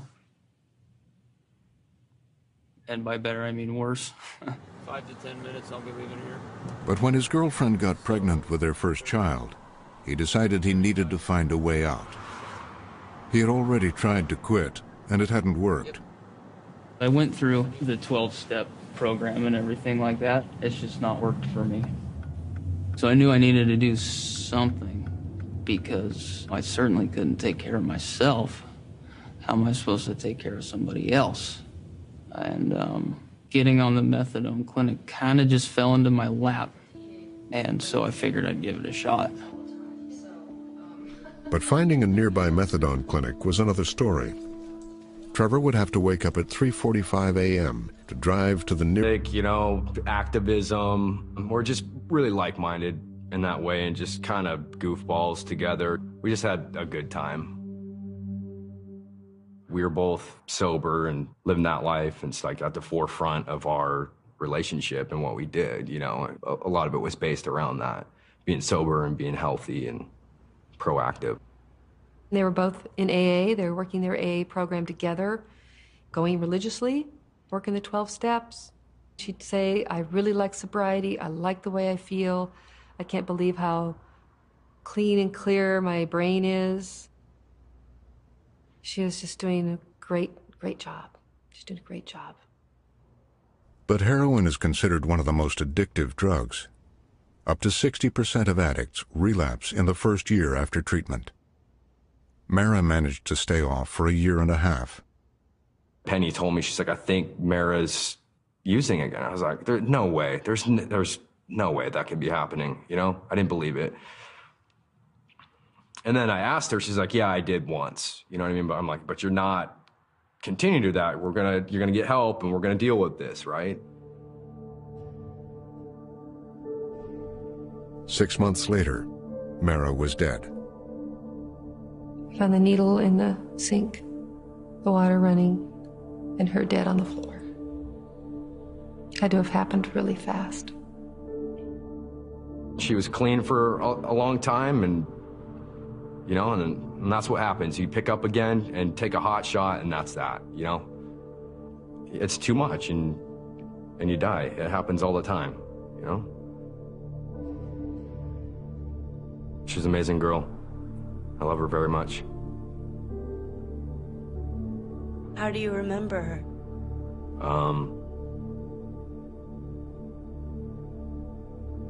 As a big part of my soul and my heart. She's always there, you know?